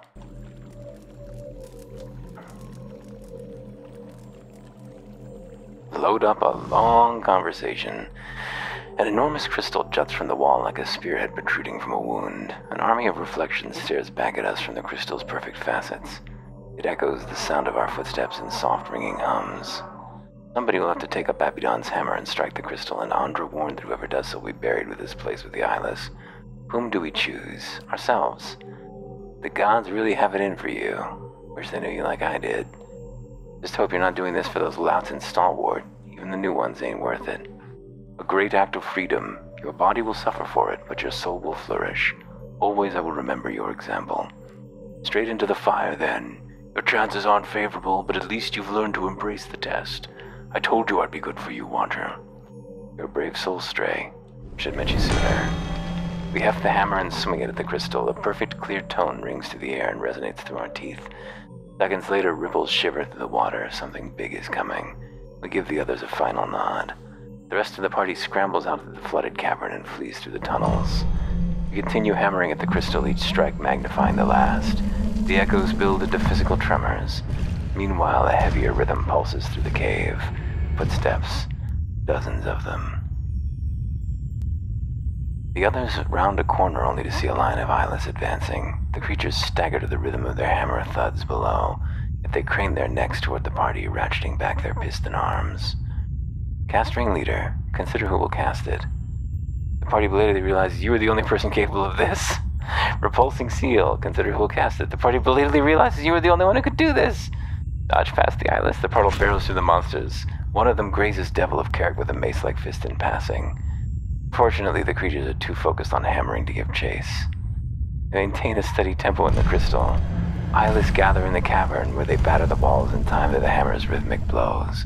The ground shakes, falling rocks and shattering crystals splash to the ground. The party flees through the dark, rumbling corridors. More spellbound eyeless shamble along, but they're too entranced by the swelling cadence to take more than an idle swipe at the party. The tunnel narrows. Light filters through ahead. The exit must be around the next bend. But it's clogged with rubble. Meanwhile, the ground drops several feet at once, and the tunnel begins rolling on its axis. The distant sound of rushing water echoes from the cavern. Use a pry bar! There must be a weak spot, but we'll take a practiced eye to find it. Who's most... I don't know. Adair? Can't find a leverage point. There must be a weak spot. Zawa! Devil! Mechanic 7! Ha-ha! Eyelids continue pouring out. Our ears ring at the ever-growing cacophony of smashing rock and shattering crystal. Meanwhile, the water level is rising up. Boom, boom. A skull-splitting crack rends the air, and a surge of water knocks us from our feet. The entire cavern rotates, plunging us into a freezing soup of jagged metal, torn flesh, and stone. The others dash across the lake. The ice squeals and crackles, rocking dangerously underfoot. The sinking moon groans. Long fissures race across the ice. Out for a more stable place to cross. The surface of the ice is riddled with cracks. Only someone who knows what to look for can find safe passage. Who will go? Maneha. All seems well until the party's halfway over the shore. Everyone dumps in the freezing lake. Everyone makes it. In the middle of the lake, only the tip of the moon. The survivors watch in silence as it sinks. The world seems to be falling apart in slow motion. We sink into the lake alongside the dark shapes of the moon fragments of the crushed eyeless. Our limbs ache and our lungs burn. Sparks flicker across our vision. Not sparks. Scales. Logofeth gather in front of us as we notice something unusual in their iridescent eyes. A spark of uncommon intelligence. We hear a whisper in our mind. You freed us from our prison in Durgan's battery. Consider our debt repaid. Logofeth, possessed by the spirits of Marun and some of the other Pargrunans, swarm and rush us to the surface. At last we reach the shallows. We punch through a thin crust of ice and crawl ashore, trembling but alive. We made it! We killed a moon. We stand at the edge of the lake. The bobbing of the ice and the rippling of the water's surface slows until we're looking at a moment frozen in time.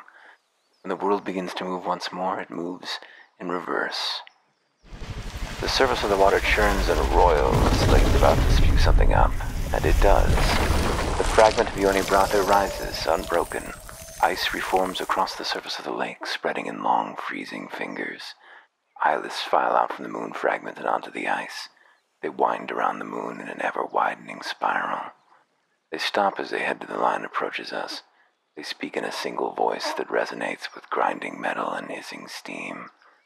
We shatter and sink, discarded like worn tools. Why have you consigned us to oblivion, Stray? You would have destroyed Katnua, Durgan's battery, and more. You would have killed many innocent people. We do not cherish violence, but we will fight to defend the legacies of this world. The eyeless stand tall, ratcheting their arms back. In one hand a hammer and the other a mace. We protect the greatest works of civilization lest it collapse beneath its own weight. And why did you storm Durgan's battery 200 years ago? Their protest is as sharp as squealing metal.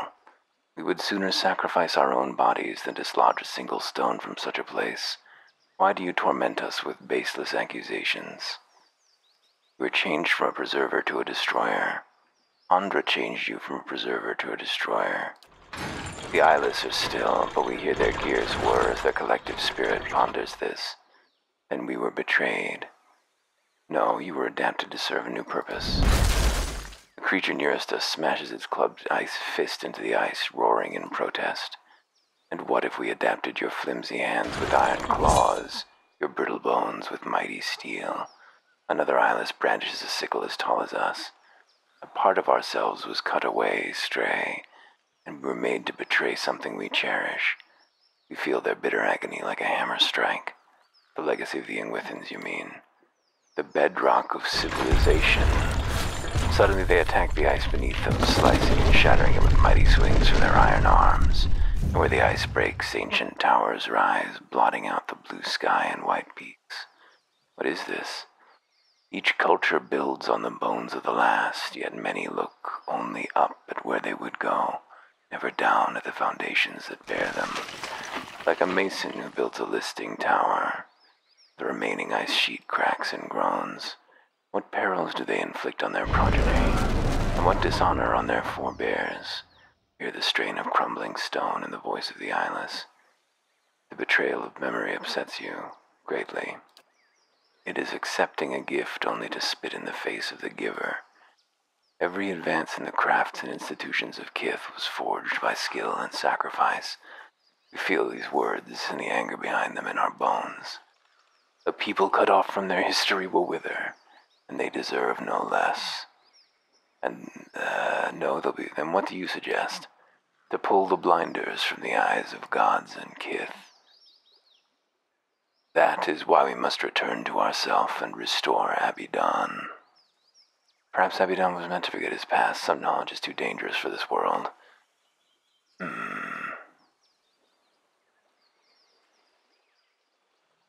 What do you mean by returning to yourself? When Yoni Brather fell, Abidan lost much, his will to preserve the memory of how and why he died. But he built us with fragments of his own soul. In returning, we can restore to him what was taken. Perhaps Abidan was meant to forget his past. Some knowledge is too dangerous for this world. Something grinds and rumbles from the chest of the eyeless, its laughter.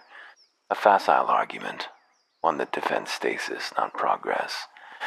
Andra said Abidan's memory would threaten the peace between the gods.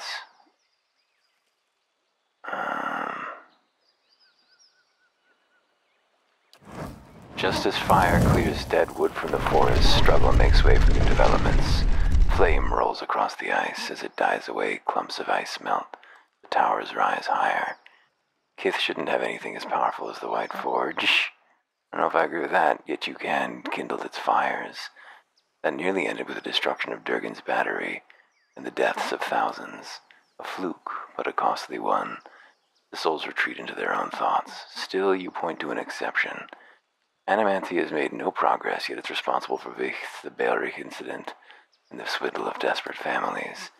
And yet you persuaded the Duke to allow Animancy to continue unfettered. Do not condemn knowledge when it becomes inconvenient for you. You speak of history as if it were a guide, yet it doesn't always provide a good example. Do not look to it for one. History is not a moral force, but a set of facts. These facts show Kith where they have come from and how to move forward. The Pargrunin were obsessed with the past. They died in the keep they'd built to honor it. And their brethren have built a culture that stretches across Eora, all because they recognize the importance of a shared legacy. Yet the Pargrunin of Durgan's battery might have built more if they'd surrendered this obsession with legacy and moved east. And before you killed them, they nearly destroyed themselves arguing over the meaning of that legacy. Yet it drove them to create marvels. Could it have torn them apart with equal force? We feel the eyeless wrestling with this question, shifting and struggling under its weight. Maybe so, but we would not cast history aside over one such example. The Deerwoodens and Glenfathans have fought 2 wars over their history, and they still haven't moved forward. But the memory of those wars has likely saved them from another now, when it would shatter a barren Deerwood. That's not saying much. Better if the 2 nations could form a stronger accord. And how are such ties forged but through years of peace? You speak of a worthy goal, but only a steadily built history can achieve it. Stalwart and the Iron Flail remained at odds even in the face of a bigger threat, all because of their history.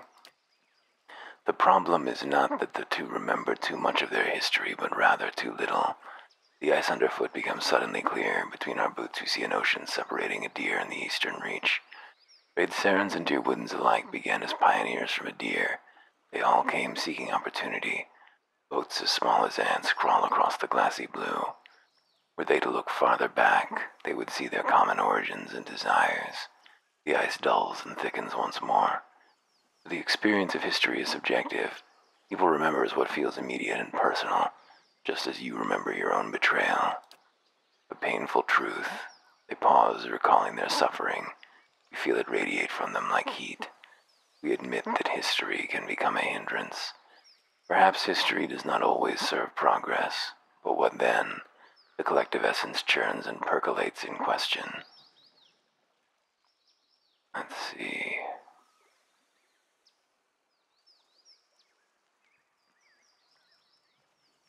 Memory remains a burden even when the events and people it recalls are long gone. It's pain with no purpose. Burdens strengthen the bearer, and they warn against repeated mistakes. Why would you discard them so hastily? I'm awakened. I'm tormented by questions from a past life. A rare opportunity, but you have the opportune chance to answer them, to do things left undone.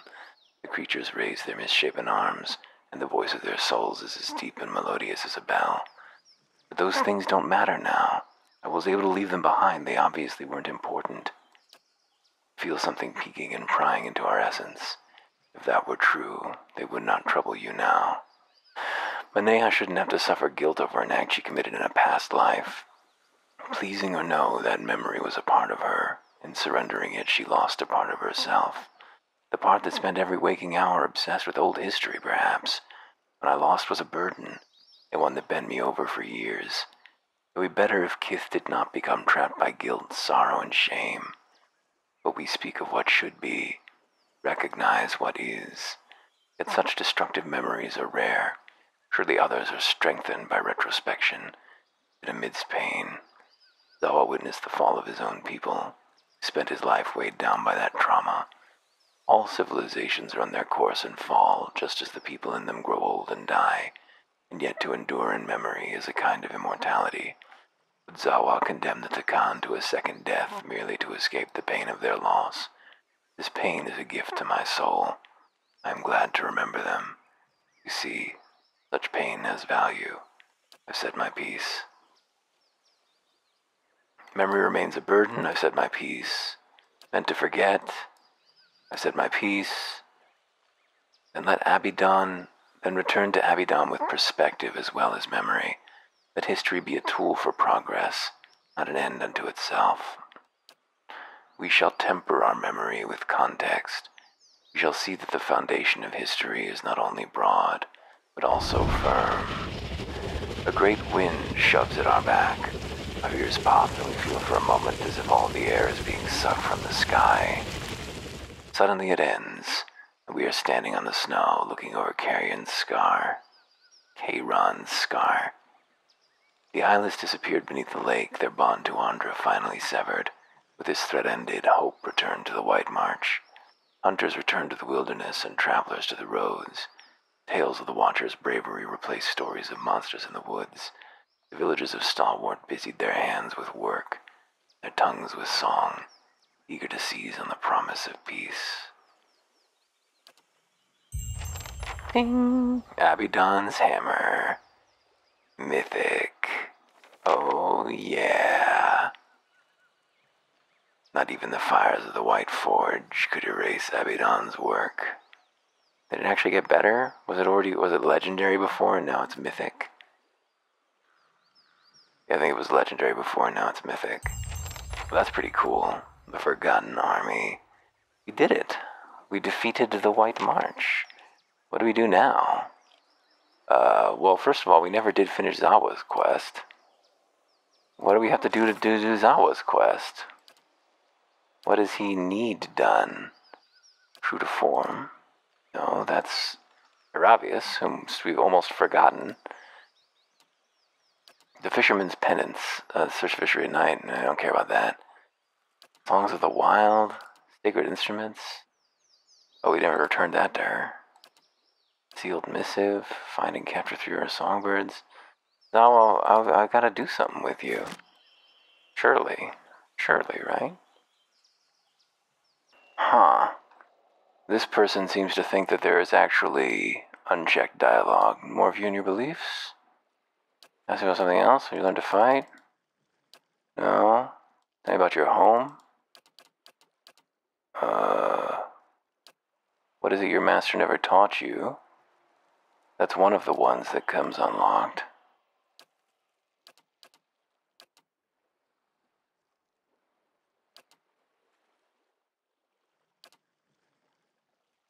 Oh, interesting. I don't remember this one. What is it your master never taught you? When I was brought to him, I knew how unworthy I was, but if he disapproved, he never showed it.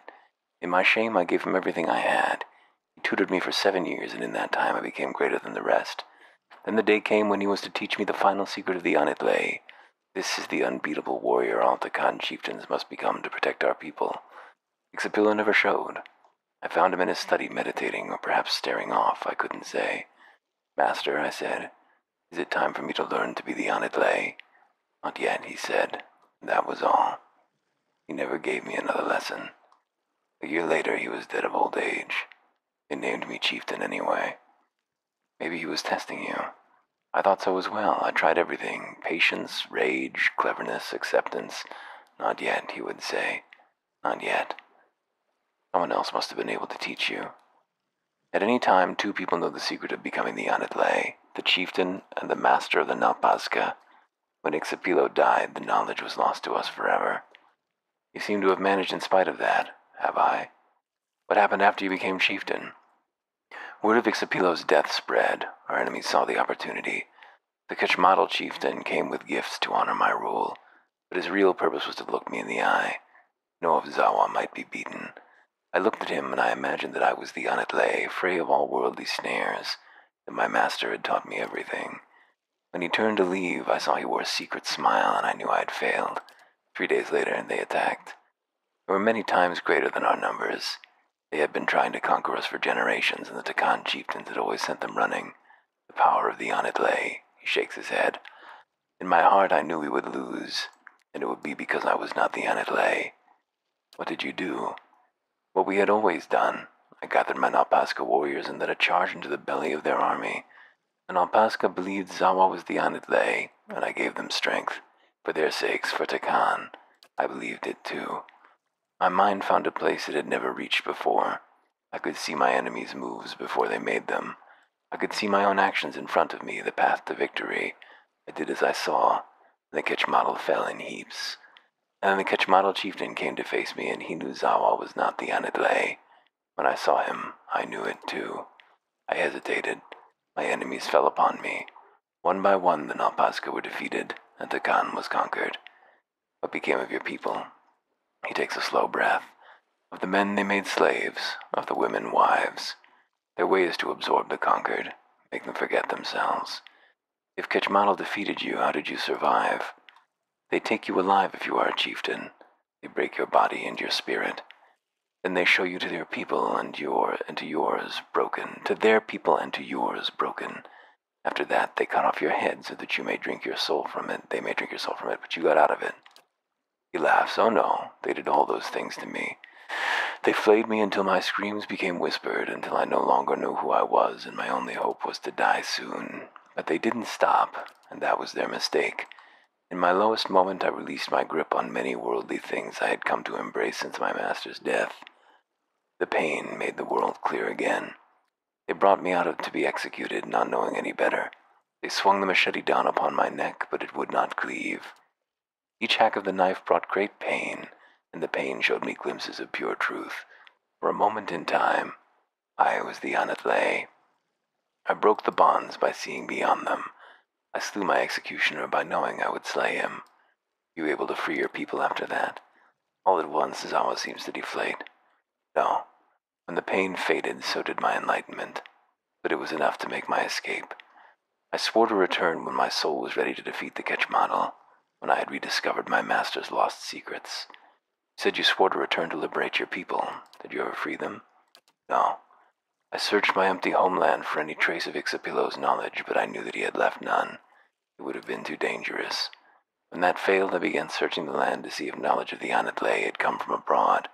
I visited temples and monasteries. All the while, Zal was trying to find an answer within himself as well. Meditation, Malkachoa, 1,000 practices he had learned as Napaska dreamed on his own. He becomes nearer to the Anidle every day, but his soul is not free. He is not Anidle. Why not try to free them anyway if you're closer? Is there any way I can help? Perhaps there is. In my journey to Stalwart, I passed through a place that put my soul on edge. I don't know what it was about this place, but I had intended to return there after I fulfilled my pledge to Stalwart's mayor. The answers I searched for now are of the soul, and such resonances should not be ignored. I believe the locals call the place Whitestone Hollow. It lies east of Stalwart. I would return there and explore its energy if we should pass that way. Why not free them anyway if you're close? The final step is the difference between invincibility and certain failure. Kitchmodel has only grown over time, swallowed all its rivals. It would take no less than the Anidle to free and protect the Takan now. But if you die without rediscovering your master's knowledge, then the Takan will be no worse off than they are now. But they do deserve better. Let's keep moving. Ting, ting, ting. Glad that we looked into that. That was confusing, Mr. Interface. We should go back to Stalwart briefly, right? Talk to people? At least to this new mayor. Royce. What's your deal? This woman looks up like she's heard bad news. She shakes her head and holds up her hands before we can even begin. Look, you can tell Hammond I ain't seen Mila all day. And besides, you ought to keep a better eye on his shop if you don't want little uns poking around. What's this about? She blinks and is suddenly embarrassed. Oh, you're the one who opened the battery, aren't you? It's really nothing someone like you needs to be concerned with. Actually, it's my girl, Mila. She's been getting herself all sorts of trouble poking around that Hammond's Emporium. But you ain't hear about her, huh? You don't know where your child is. What's Hammond's Emporium? New shop. Built it where Katie's home used to be, near the Western Palisade. Hammond's one of them that came up from Deerford. Sells good steel, but just about holds his nose every time he crosses paths with one of us. You don't know where your own child is? She backs away like she's been slapped. I didn't say that. But it's hard to keep track of her with all the commotion around here lately. Do you have any idea where she might be? She's been out for quite a while now. That's nothing new. She chews her lip, wondering. Still, I can't help but worry that she's gone and gotten herself into some trouble. If you were to keep an eye or two open for her while you're in town, I'd greatly appreciate it. I'll make sure she's not in any trouble. Oh, thank you. Everyone's so busy these days with the mines and the forge opening back up again. It's kind of you to help. Is there somewhere she likes to go? She likes Hammond's Emporium. Let her father know where she's gone? Please don't worry him. He's got enough trouble at his job already. Truly, all of us appreciate what you did, opening the battery back up. Folks like my Ludger are making good money patching up all the damage out front. Please don't set his mind spinning about where Mela is. I won't say anything, don't worry. Just stay away from him. Word is you can't keep a secret if your life depended on it. Not wrong. Wild Mila. I'm a little bit busy. Hello, Hammond. What do you have for sale? Does he sell any of these ores? They say that he sells good steel. I mean, he's just talking about weapons, I'm sure, but it'd be reasonable for him to sell a couple of ores. It's so disappointing that we can't, white forgify Abaddon's Hamo. The colored coat. Wicked briars when endurance is below 51%. No, nothing of any interest. There's a little girl, Mila, that comes around here. I hear she's been causing trouble for you. She's out of control, though I suppose we can hardly blame her with the way her mother's always screaming at her. Leans across the counter and speaks in a conspiratorial whisper. I mean, where do you think the little rascal learns this kind of behavior, huh? He tilts his head. Only person I've ever seen give her a proper talking to is that wild woman who loiters around the hut just south of here. Aska, that's her name. I don't know what it was about, but those girls' eyes were this big. But I suppose someone's got to do it. Told the girl's mother I'd be speaking to Mayor Tarfos if I kept her picking around my shop again, so I guess it worked. I knew that Malkachoa was bad. Blazes, what am I to do with all these? A well-built dwarven woman stands before us, one hand on her head and the other holding a few sheets of paper. 3 complaints of blights in Whitestone Hollow, and who are these people? Migrants faithful? Great. Another pack of religious zealots. Like they're popping up out of the snow these days. She glances up at us. Oh, sorry, Stray, just a little preoccupied. Things have quieted down some with the ogres lately, but there's been no shortage of new trouble, or work for those interested. Just saying. Heard you scolded Royce's girl. We're Magrin's faithful. Bandits and horse thieves, as far as I can tell. Led by a woman named Rudwith. Problem is their little group keeps growing, and they've started tearing through some of the smaller villages. They were last spotted by Searing Falls, and rumor is they're heading in our direction. Stalwart's just getting its bearings. We can't afford this kind of trouble. Bring me Rudwith's head, and I'll see you a little richer for it. Blights? The terror of Whitestone Hollow. It's a grand blight that turned up after the avalanche. Real disaster, that. Great big heap of snow right on top of one of our main trade routes. We can't start fixing the road till we get the blights out of there. Can't exactly ask you to bring back this thing's head. But word is the terror's last victim was a caravan master. Turns out this fellow always wore a certain brooch. Figure it's somewhere in the monstrosity's belly. Bring me the brooch and I'll take it as proof you handle the blight. Sound fair? Heard you scolded the girl. You know what that girl did? Snatched a whole chicken from the grass rest, raw. I told her I better not catch her thieving again, but I was trying my damnedest not to laugh. Funny kid. She wipes a tear from the corner of her eye. It's gotta be rough on her, you know. Her old man's working again at the battery, and he's one absence away from getting fired. Again. Blazes, the only reason Ludgar still has a job is because he and Wenger's a softy beneath all that soot. But Mila, she showed up at the battery the other day and nearly got him sacked. Since then, I've seen her keeping to herself. Spends a lot of time at the temple, come to think of it. We're just chasing a girl around town? Where's the lady who had the tracking thing? She's around here somewhere, right? I thought she was on the dock. Ah, she is. Didn't find any ore deposits, but I did find this. What? So it works. What a day. But why these gems? I didn't think the device would be able to pick up inert Adra. Fascinating. I have to study this farther. But all the same, it worked. At last, a breakthrough. With the Adra to work from, I can refine the enchantments. We'll be digging up iron, gold, Adra, all of it. Here you go.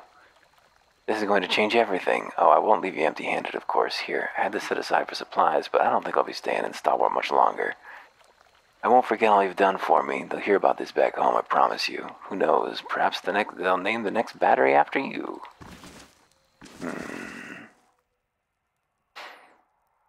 The temple? Masca? Okay, now you're just pissing me off. Straighten out, damn you. Temper Masca. Alright, Master, it just slipped down. Why'd you decide to become a disciple of Abaddon?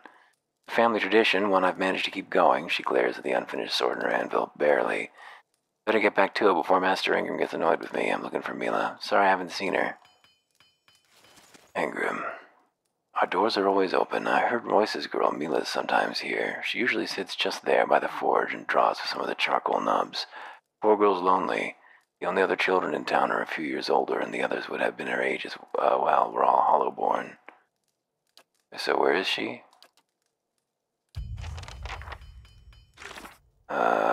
She's lonely. Is she going out to her father? Likes to sit by the furnace and draw. Maybe there's something to see. No. Oh, wait. Durgan iron ingots. Damn it, we need those. How do we get them?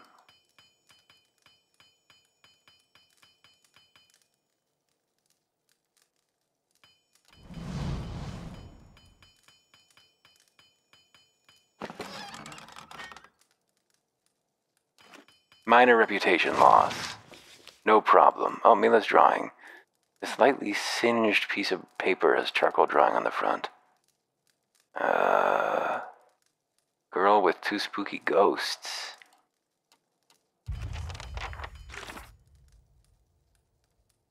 I should ask someone who knows Mila well to see if they know more about this place. Who knows her well? But you're always clutching that staff makes me think Magrin burned off the other one. That what happened? We are not all so afraid of the fire. Some of us see the beauty of its work.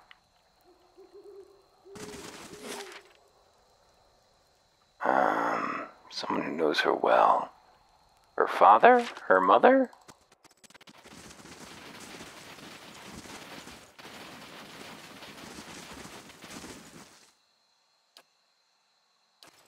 Who knows her well? Yes, it's her father. And we You must gather your party before venturing forth. People get so mad about that shit. Do we actually have enough to make enough to be useful? Nope, still one shy. God damn it. God damn it. Oh, we can't zap right back out from here? Fuck. Maybe there's more steel to be found if we poke around. Old guard's key.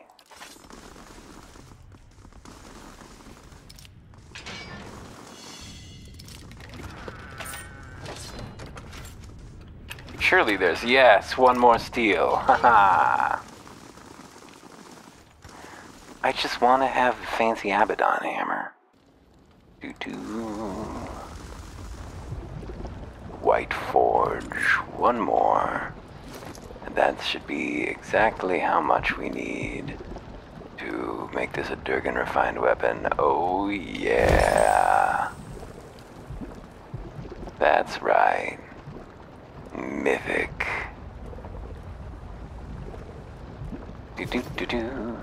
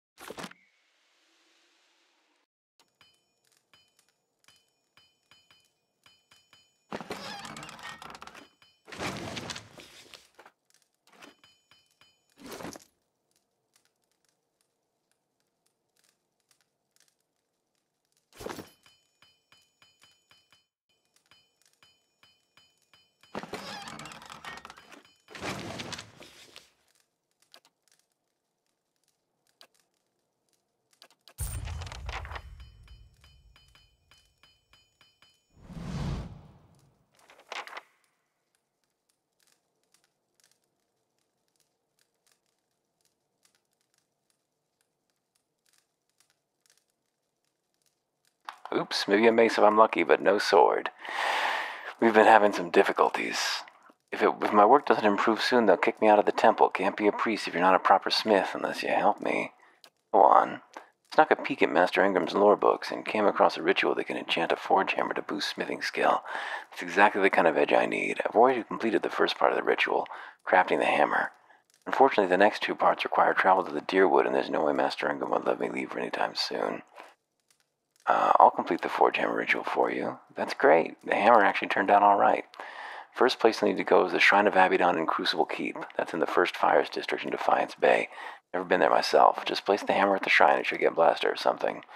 After that, I need to find the Shrine to Magrin in Magrin's Fork, not far from Defiance Bay, to the north of the city. Do the same thing and then head back here. I better get back to it before Master Ingram gets annoyed with me. We'll do it. Okay, we have to actually go fucking reforge our fucking hammer again. Hello. Does everyone else see that kraken?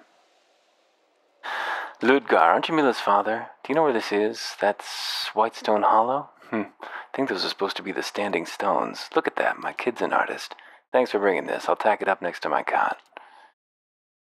What happened to you? Bad hip that got worse after a night with Kulmar's Rotgut. Oh, that's not a new line. So where is that supposed to be? Somewhere in Whitestone Hollow. Okay, that's vague. The earth shook, then the lookouts saw giant clouds rising from Kairon's scar. You went to Stalwart, you saved the world. Whitestone Hollow over here. A wanted criminal by the name of Nairi the Deft has arrived at the stronghold. Drakes have been seen attacking the keep. Just auto-resolve that shit. Pay off this bastard. And then reconstruct the things that were broken. We need to make sure that everything's over 30 before the end to get the proper ending. The proper ending. So probably when we're wrapping up, we should just hire a bunch of hirelings. Here's the Dakan. Search for and pursue the Spirit Lion. We gotta find the Spirit Lion, and we gotta... Are these the standing stones at Whitestone Lake? Uh-oh.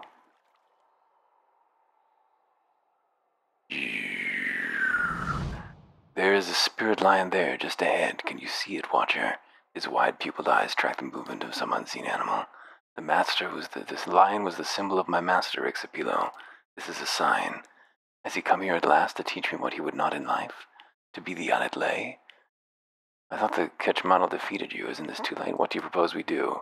I have some herbs prepared. Malkachoa, plus some things I've been saving. You should eat them so we can meet with the lion in its world. It would be an honor if you could come with me on this journey.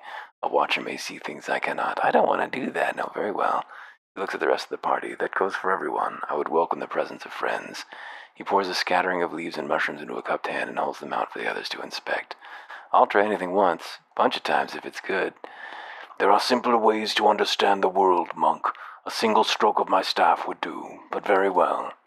No better friends than one sharing good drugs. This ain't fair.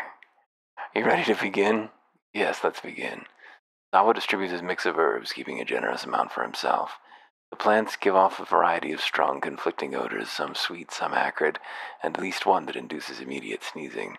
Their appearances are largely unfamiliar to us. We drop a handful of the mixture into our mouth and chew. The taste is dull and earthy at first, but within moments of chewing it becomes powerfully sour, then sweet like nectar, and then it begins to take on a new character that's unlike anything we've ever eaten before. Our vision swims, and we see the world in a different, more vibrant spectrum. Zawa takes one look at our expression and laughs. You are ready. Spirit Lion. Do not let the lion escape us. Is that flower singing? No, stay focused, Zawa. A spirit. A lone spirit hovers back and forth, agitated, muttering. I can learn from them, from their mistakes. Their failures have revealed the path to me, and I am very close. Spirit points to a scattered collection of maimed and contorted bodies distributed around a stone pedestal. Something odd registers in our mind about the corpses, and then the realization dawns. They all appear to belong to the same person.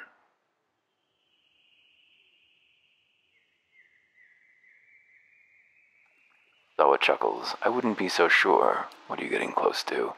On that pedestal you see before you, the one with the bodies, a shiver of irritation ripples over the spirit. Yes, the one with the bodies. As I was saying, on that pedestal you see before you, I placed the gem for safekeeping. You have never seen such a perfect gem. I regretted leaving it behind almost immediately. It has been my every waking thought ever since. Why do you want it? It is all I have left of something that was important to me. Very important by the look of it. I might be able to get it for you. The spirit seems to consider this. Wisps of essence dart in and out of its shape like bolts of electricity. That would be most welcome. Can't we watch him fetch it once? Maybe pick up some pointers. Retrieve the spirit gem. Oh, trap trigger. Cute.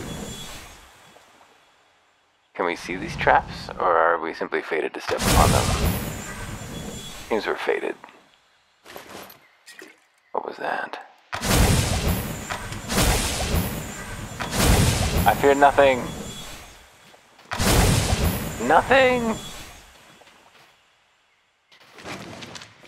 Sentimental gem. This gem appears at first glance to be strikingly beautiful, yet upon further examination there seems to be nothing special about it. Secrets of the Dakan. Were you able to retrieve the gem? Yes, here it is. The spirit pulses excitedly with light and warmth. This is a great relief. Give it here. The spirit extends claw-like translucent hands toward us, cupped together, and then we let the gem drop. It passes through the spirit's hands and lands on the ground. Ah, clumsy. No need to worry, I've got it now. The spirit crouches to pick up the gem. It scoops at the gem, but cannot make contact with it. It does so over and over. This is a snare my master never told me of. How great, how subtle the hold of the past upon us. Let's keep moving. Zawa nods. An old shaman hunches over a translucent table. Paint is streaked on either side of her eyes like flames. She casts an assortment of strange objects onto the table. A finger bone, a Stelgard tooth, a turtle shell, a few stones painted with symbols. She studies them over and over with disbelieving eyes. At last she looks up. There is no mistake. Portents do not lie. Zawa, you will be our chieftain. You will succeed Exapilo and lead us to victory over the Ketch model. I will tell Exapilo that he must accept you. The path must be cleared for your reign. Whoa, hello.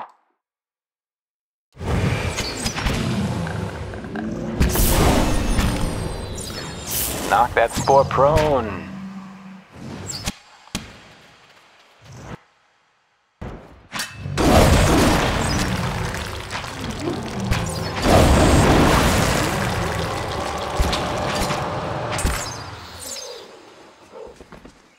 Level 16 party. Very scary.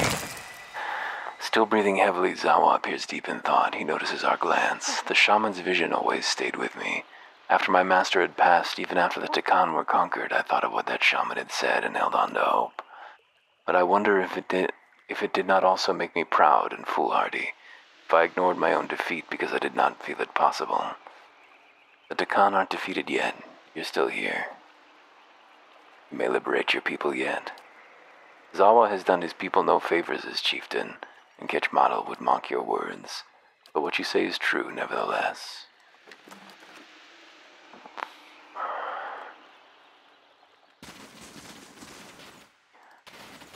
The lion went this way, didn't it?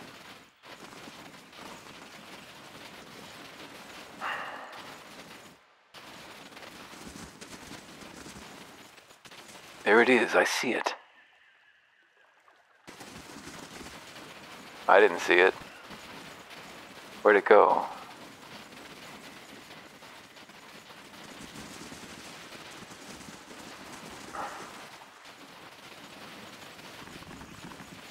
This way? You see where it went? No, I did not. Haggard man. The man's face is weather-beaten, his eyes are sunken deep into his skull, his body is scarcely more than a string of bones. He speaks with great effort, his voice dry and grainy. Will you help me? Water. From the waterfall, please. I can carry you over to the waterfall, then you can drink from the source. I have tried, but the water eludes me. I open my mouth and it falls only on either side. I place cupped hands beneath and pull them out dry. Only the first time was I able to taste it. Never have I tasted anything so pure. Ever since, I have not been able to bring myself to leave. I wish only to taste it once more. That would be enough. Why from the waterfall? Why not the pond? The man shakes his head sadly. It appears to be the same in every way, but alas, it only makes my thirst greater. Only water from the waterfall will do. I wish it were not so. I'll see what can be done. You will need this to collect the water. I will be forever grateful. Where is the waterfall? Over here. It's flowing upward.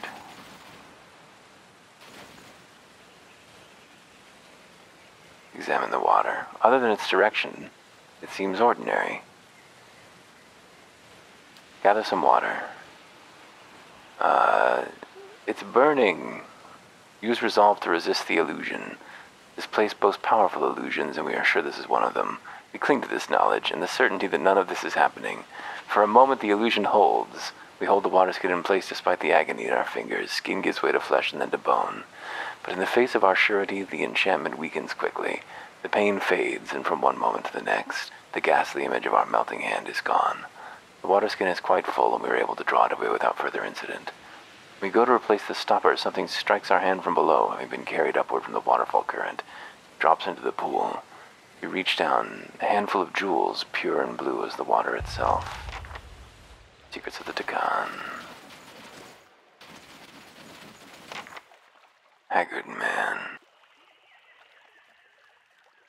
Have you had any success? We were able to capture some water, yes. Wonderful, I've waited so long. His fingers tremble with excitement as he closes his hand around the stopper and slowly twists it.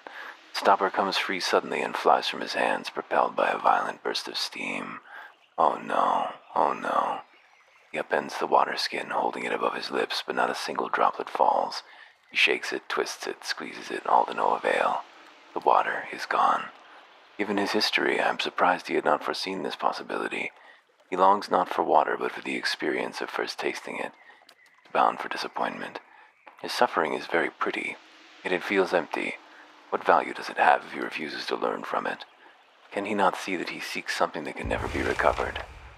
Ixapilo sits meditating. He opens his eyes and looks at Zawa. Hello, pupil. Come to me with a question, do you not? He coughs, dry as desert stand. Zawa stares at him, his mouth quivering faintly. Yes, Ixapilo, I have sought your wisdom across many lands over many years. Are you here to grant it to me? Yes, pupil, I am here for you. Zawa nods, drawing a deep breath. Our people are captives of the Ketch model. I need to know the secrets of the Anitlay. Of course, the answer has been with you the whole time, pupil. You are blind not to have. Ixapilo breaks down into a coughing fit. As he coughs harder, granules of dust fly from his mouth in plumes. Master, please, I cannot hear you. Zawa steadies him by the shoulders, but Ixapilo's cough only worsens. Dust pours from his lips by the mouthful. Answer me. Zawa's hands tighten around Ixapilo's frail body. He shakes Ixapilo, but the coughing continues. He shakes him again, and in Zawa's hands, Ixapilo turns to dust. Scatters instantly to the winds. Zawa looks at the dust in his hands, holding them cupped as if to preserve some vital piece of his master's wisdom. Despite his best efforts, the winds carry off the remains, leaving him with nothing. He frowns. Even after his death, I've always felt that when the time was right, Ixapilo would find a way to teach me his secret. And yet here we are on his trail, and his knowledge is no less a mystery to me. Is this what I'm meant to see? That his teachings will always be beyond me? We aren't done here yet. There is more to Takan than Ixapilo's teachings. You speak truly, but his knowledge is the difference between a free Takan and an enslaved one. Zawa cannot help but seek it.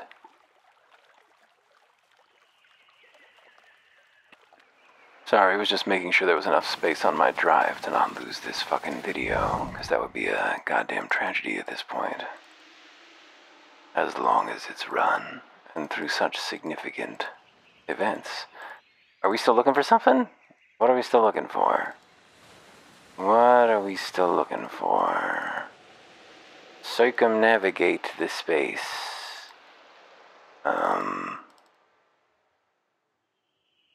Can't leave.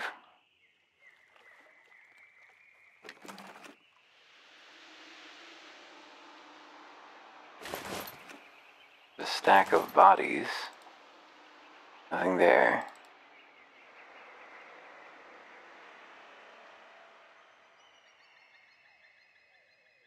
Down here. No.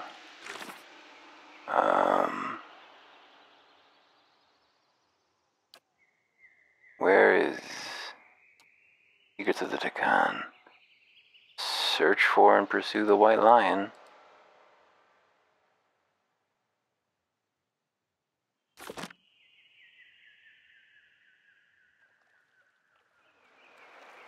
Spirit antelope. An antelope stands gingerly on the muddy grass. Its fur is matted and stained dark around a deep oozing gash on its left haunch. Have you come here to eat me? We are not here to eat you, but you are easy prey. Is there nowhere you can hide? The beasts of this place would catch my scent. I would not get far. But there may be a way I can be protected. A great tree grows to the north whose sap has an odor that is repellent to predators. If you could draw this sap and rub it into my coat, I would be safe.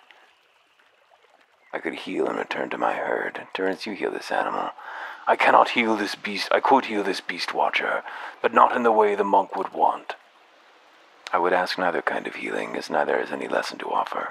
Keep to your own trial, Durrance, and I will keep to mine. Oh, I wouldn't dream of interfering. I await the sound of broken bonds or a broken back. There is music to both if you listen for it. Where is this tree? To the north, beside a cave. You will not find a larger in the forest. Gallowing, speed your steps.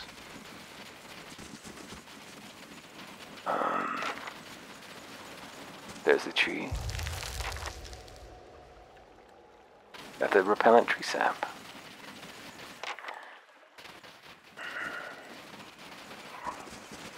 Oh no, we are too late. The wolves have come. It was a mistake to leave the animal here unprotected. We ought to have protected it a while longer. We should not have left it. We did what we thought would give it the greatest chance of survival. This is difficult to accept. In my heart, it feels as though there was more we could have done. In the end, though, the wolves would have come. They can smell weakness from great distances. We may be bound for failure from the start.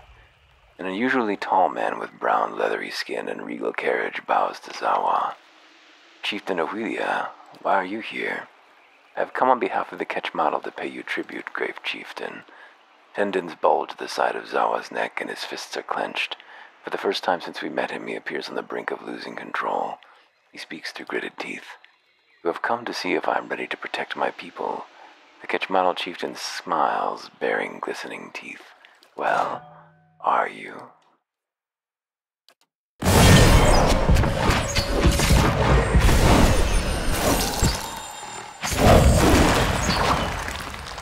Just laser everybody's brain. Zawa contemplates the body of his enemy. When Ketch Model chieftain saw me, he knew I was not prepared to resist him. If I'd been more convincing, I've always believed they would not have attacked.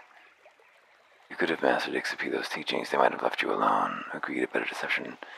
It's impossible to know. They'd have come for you sooner or later. He nods. Zawa sees this now. This was the life of the Takan. We lived knowing that one day the wolves would come. And finally the day came when we were wounded and could not escape them. Zawa shakes his head and smiles bitterly. I have been caught in a snare, worrying over things that could not be changed. These visions shame me with their truths. Ixapilo never warned me of this, but I should have seen it sooner. I have become a slave to knowledge I will never learn. I have denied all my failures, yet I feel no different, no freer than I was. There is something I am missing, even now.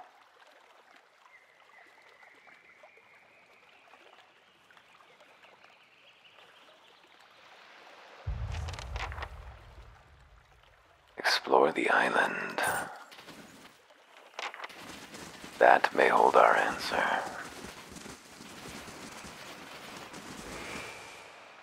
You must come with me at once. Zawa, you should not be here. If you are caught, they will execute you, and they will not fail twice. I do not care about my life, Nawaltia. I've come to liberate the Takan. We will unite and revolt. And who will you unite? Our men are dead or broken. Their labors were too cruel. Our women are mothers to catch model children now. The Takan live only in your mind.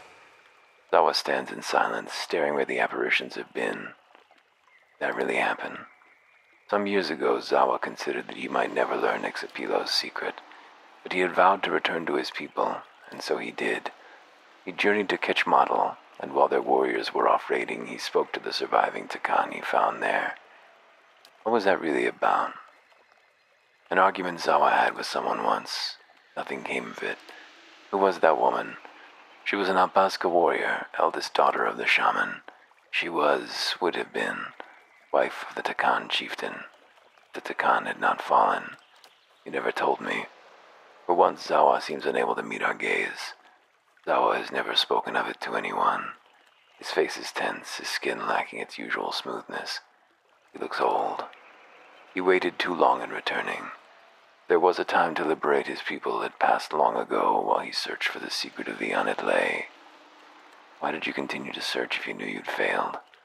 There had to be something you could have done. Why'd you continue to search? He's quiet for a moment. Ixapilo's knowledge was the one last thing of Takan that might have been recovered. But I see now that I was caught in a snare. The gem, the antelope, the waterfall. Their lessons were not about Ixapilo's secrets. They were about my vow to return to the Takan. He is quiet again. His eyes search the ground, then seem to fix on something. We look down, but see only a small worm burrowing in the earth near his feet. He stares in that direction for a time, then slowly looks up at us. The time of my people has ended. There is nothing more I can do for them. The Takan lived their time and made their mark on the world. They need nothing more from you. They were a great and inspiring people. It was a gift to have been one of them, to learn from them, to walk among them. Zawa looks around and smiles flatly. The dream fades around us. I believe it is time to return. The brilliant colors around us seem to dull. Shifting objects settle into their true forms.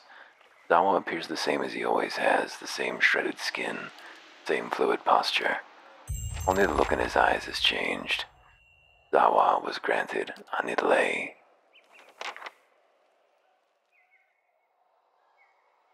Duality of mortal presence. On it lay, plus 10% attack speed. Anything to say for yourself? Seem different. Oh? Have you been into my Malkachoa pouches? He smiles. In some ways I am much the same as I was. My people ended, and I could not help them. This will always color my thoughts. Yet in all my years of searching there was something I had not allowed myself. And what's that? When the Nampazka dies, the body is laid in a pit. All who knew him took turns dropping worms into the pit with the body. We do it to learn to embrace death, but also to speed him on to his next life. It is our way of saying farewell. Tradition says that if we do not do this, the deceased warrior's spirit remains trapped in the body. Though it is tempting to keep his spirit to ourselves, we fail him if we do not let him pass on. In the Malkachoa vision we shared, I saw that all the Takan was in that pit now, and I was the only one left who could cast the worms. They were waiting on Zawa. You say Zawa is different, and I believe I am in this one way. I am different because I have cast the worms. It was with your guidance that I came to do this, and I will continue to walk your path until I have returned the favor. Good. Excellent. I believe we are done with these companions at this point. Anything else to say, Ladella? Better company than Galvino. About the secrets of the dwarves, perhaps? Those villagers want to fix up their broken down stuff. What do they hope to find? I didn't see anything like that in Turgan's battery. I know, it was just a passing fancy. She turns away, her essence buzzing with agitation. Sorry, I'd hope we might find something to put you at ease in some way there. Oh, we're not done in this area. We are not done in this area. The girl was here, right? Is she in the cave? Oh, uh-oh. Here's some fucked up ice blights.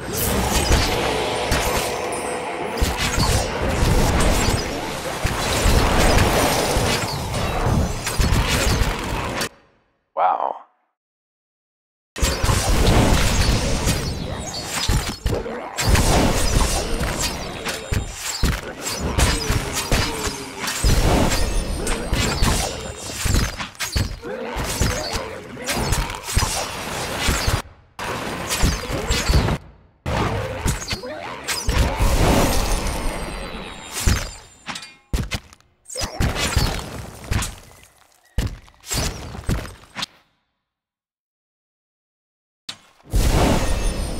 Knock that Lagerfest down for 20 seconds, please. Whew. When's the last time we lost 2 companions in one encounter? How long has it been?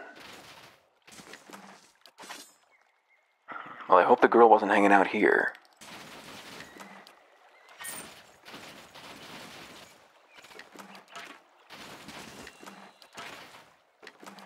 That was just a random fucking encounter? Didn't have any bearing on anything? Sure.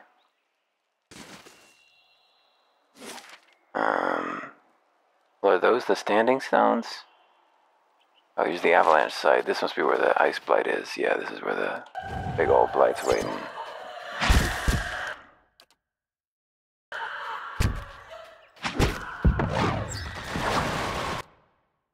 Give me the chain Quilla for myself. It amuses me to steal her.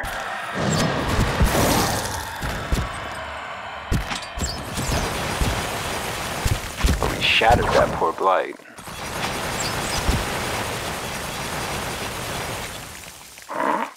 Less impressive than the Lagerfeths. Done.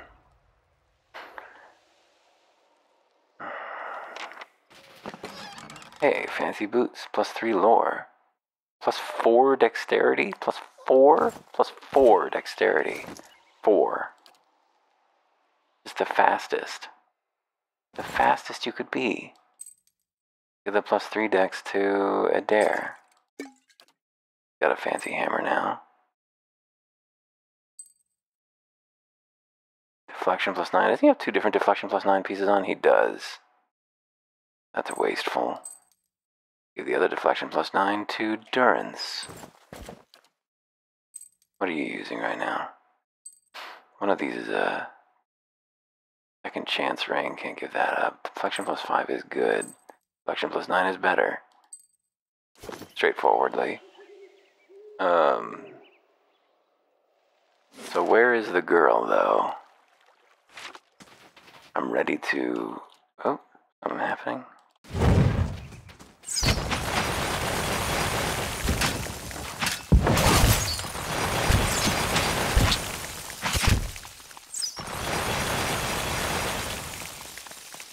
Something happening anyway. But it's not the girl. Oh, Whitestone Looters.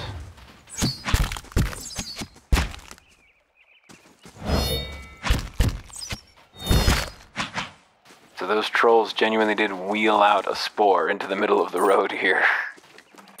Sure, why not? Maybe she's in the cave. Maybe she's in the cave. Whew, those loads take a long time. Oh, yep, surrounded by Wichts. That's not good.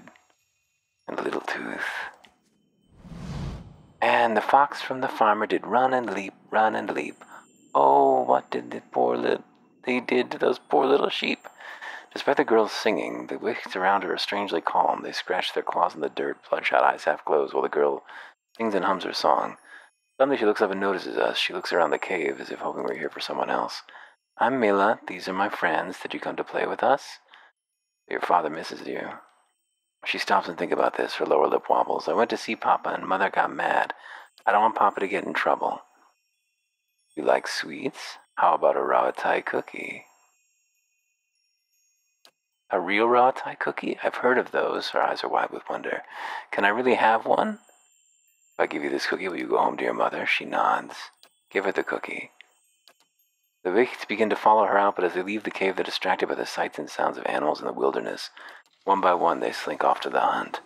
That's good, because we are going to restore the souls to the use of the Dyrwood, and that might include restoring living Wichts. So I'd hate to slaughter a bunch of fucking Wichts, because they might be fine in like 15 fucking minutes if I can just avoid having to murder them all.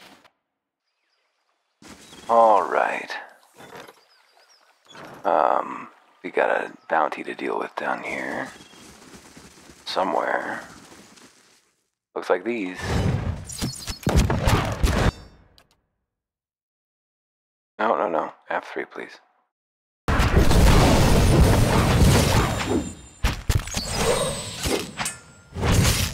What if I stunned you for a quarter of an hour?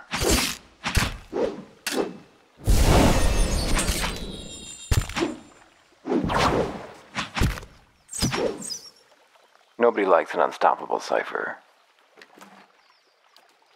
Give me the head in the bag.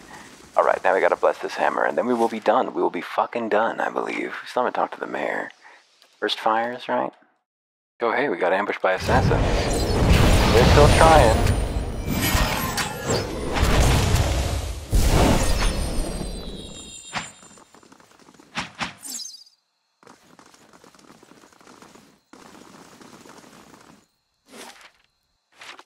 Come on. Here we go. This is the shrine, right? Touch. Bless Maska's Forge Hammer. We place Maska's Forge Hammer at the base of the shrine. For a moment, nothing happens. Then we hear the distant ring of hammers striking anvils. Tens, then hundreds and thousands, all in unison. Maska's Forge Hammer suddenly flares with light, and the chorus of hammering fades away. We retrieve the hammer, and though its appearance hasn't changed, it feels heavier somehow. Well, we were trying to encourage the dozens to work with the Crucible Knights, but it seems that that's not what happened. Everybody in here is talking about how the dozens went too far and killed a bunch of them, so we may be getting an ending to this, not the ending we wanted. So it goes. And here's the Shrine of Magron. Whoa! Grammerfell the Wayfarer, a motley gathering stands at the crossroads. At first glance, the person at the head of the group seems more monster than man. Two large and curling horns emerge from the sides of his skull, forming a hardened carapace that is pocked like coral. Down its center, the strange shell splits, revealing the ash-gray skin of a man's face obscured above the nose. The horns might seem a mere helmet, save that in several places you cannot tell where the flesh ends and the bone begins. From the neck down, however, this is by all appearances a human man, clad in fine armor of the same dark shade as his features. The man smiles, revealing long white teeth from which gums have retracted. Despite his masked eyes, he looks unerringly in our direction. Hail, traveler, and well met. He laughs quietly. Are you enjoying the fresh air? We are doing much the same. You seem well armed for scholars. Ah, we are not scriveners or aspiring priests, but rather scholars of death. We're better to witness it than the road. These paths are not very safe. For instance, I have heard tell that there are certain groups comprised of individuals both skilled and handsome who, depending upon the monetary fortunes of strangers, will unseam these poor devils from nose to nave and thereby send them into the next life. I think our talk is done. Kill that one slow. I want to see the light leave him. Not gonna go well for you fuckos. Get on the ground. Get in the ground. Into the earth with you. Goodbye. Wait, you won the day. Mercy, traveler, I beg you. Fine, you'll spend some time in the dungeons at Katnua. As you wish it then. Enjoy. You'll be there forever, until a statue busts the entire place to hell. Magran. Place Maska's forge hammer on the shrine. The temperature around us begins to rise, and before long we feel as if we're standing in front of an open forge. Her hammer begins to glow red hot.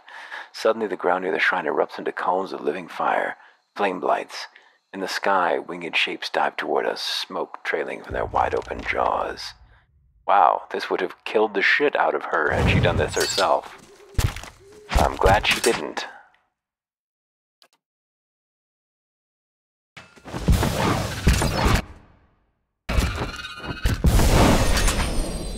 On the ground, boys. Forever.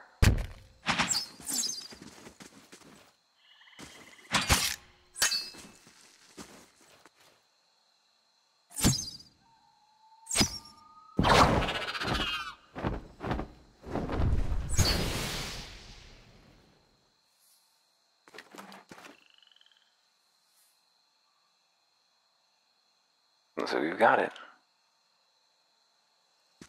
Blessed are we, I hope. Can we confirm that? Iron and flame. Yep, return. Sweet. Time to go back.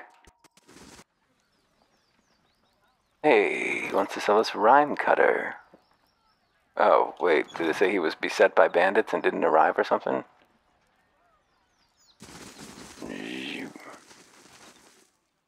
Iduran, have you come to trade? Hey, Tarfos. We saved the world. How's Star Wars doing? No comment on the saving the world thing. Oh well. Andra bless you, my meal is back. And that girl's not leaving my sight for a week. Yeah, make it a full week. I'm sorry for all the trouble I caused. Thank you for bringing me home. I promise not to wander off ever again. No need for that, you keep it. Thank you, mister. She pockets the grubby coins, still not looking at us. When Royce glances away to exchange pleasantries with someone else, Maya looks at us shyly and whispers, Thank you for not killing my friends. I found a bubble hat back in the woods, by the roots that look like dragon tails. I put it on. I tried to put it on, but it was too heavy. But you can have it if you want it. It's still here by the roots. A bubble hat. There by the roots. Grieving mother returns with 5 mossy rocks. Yes, summon Swamp Lurker. I love mossy rocks. Back to Abaddon's temple. Maska. Hand over the forge hammer. You could have warned me about the flame blights and drakes. The what now? Nothing in the ritual mentioned any of that. Maybe they just happened to be in the area. Here's your hammer. If it summons anything else, it's your problem. Just in time, too. I was supposed to be done with this sword yesterday. Okay, magic hammer, do your thing. Watch. She swings the hammer down hard, and both blade and anvil ring with the force of the blow. The blade's metal ripples like liquid as it shapes itself into a proper sword. She grins and nods at us, but the ringing continues, becoming more and more shrill. Just as the sound becomes unbearable, the sword shatters, scattering metal shards around the room. Talfir's ritual. I haven't seen anyone try to use it in some time. You had help, of course, but it doesn't change the fact that you were the instigator, Maska. Is there any reason I shouldn't immediately cast you out of the temple? No, Master. What about you? You made yourself a part of this. Anything you wish to say in her defense? Lord 2. All errors can be reforged into lessons. One of Abaddon's affirmations, if I'm not mistaken. A valuable lesson for Moscow, wouldn't you agree? Would that more of my acolytes actually read the book? Ingram smiles. Maska, this stranger has preserved your position within the temple. See that his effort was not in vain. I won't, thank you. And thank you for getting me a second chance. Here, a gift from you. One of the first things I forged. Now I need to get back to work. I've still got a lot to learn. One of these days I'll be as good as Ingram. That's a dagger that she gave us, a soulbound one, and it can go all the way up to the same level that Abaddon's hammer is. It's the only other thing that can in the game. The terror of Whitestone Hollow has been dealt with. Good to know that one's been taken care of. A shame we lost all those people, but at least we'll finally get some workers up there to clear out the avalanche. Here's the reward. You had to collect on road with bounty. That's a relief. Even if they weren't headed for Stalwart, I didn't want to take the chance. Here's your reward. And some new reports come in. Group of Lagafeth. Whew. I'm tired of this shit. Nobody cares if I do this or don't do it. I'm not going to do them. I am, however, before we walk away, going to take a shot at the dragon. The Morning Circle. Cloak of Comfort and Morning Gloves. We might not have time for this anymore. We probably should send someone who we don't care about. We'll never see what the Morning Gloves were now. Oh well. Think we can just blitz down the dragon? What do you think? Think we can do it? I think we can do it. Okay. Because our first encounter with the dragon just went so fucking well. It was so smooth.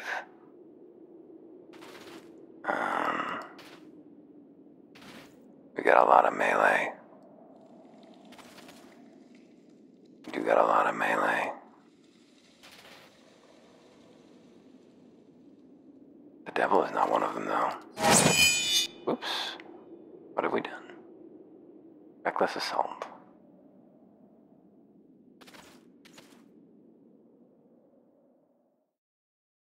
A lot of guys who can't be knocked down here, too, which is a huge shame.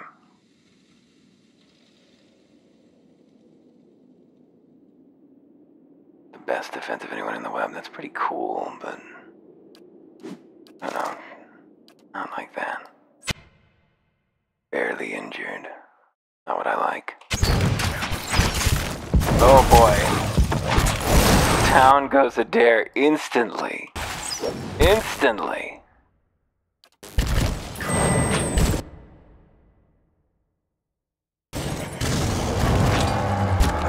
Immune to stun. Barely injured. Oh, Lord. Okay, what if we did this differently? What if we did it? Also, why have you two swap places? What if we did it starting over here?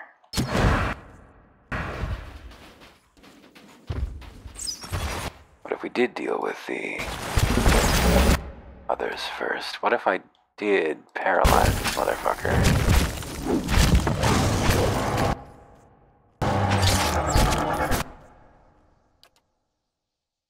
Oh, that didn't work.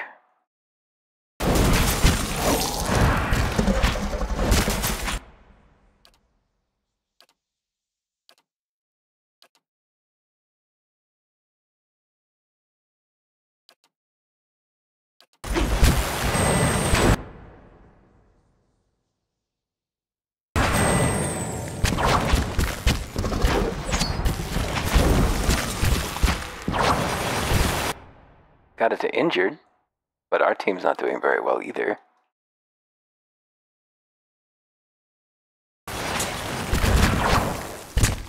There goes... Where's our boy? Oh wow, I might just burn it down. Near death. Kill it, kill it, kill it! Kill it, kill it, kill it! You got it. You just need one more attack.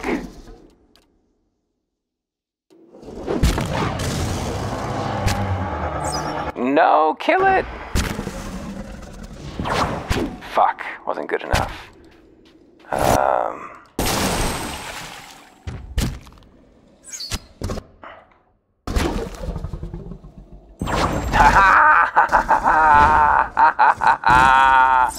We burned it down. Fear nothing. Fear nothing. What's happening? What did that do? Dragon meat. Delicious. Dragon meat is considered a rare and exotic treat. For a fairly obvious reason, it is not very easy to obtain. Many tales and rites of passage are formed upon the idea of consuming the raw flesh of these beasts. And primal water. Why did it glow like that? Well, it was basically a scourge upon the earth, considering it had to go kill any of its soul twins that it found in the world. Now its soul is free, and such a burden is lifted. Can't believe we pulled that shit off. Wow. Hyper-indestructible protagonist, Annihilation. What is Annihilation?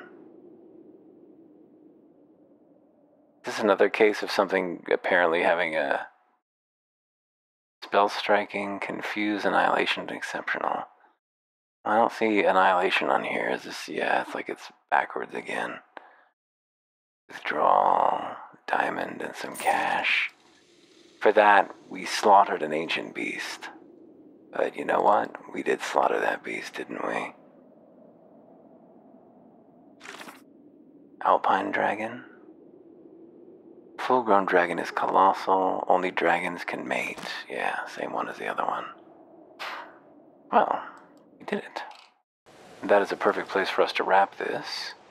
When next we meet, we'll be doing Consul Hout, which I think might be pretty quick, depending on, we're going to be very strong for it.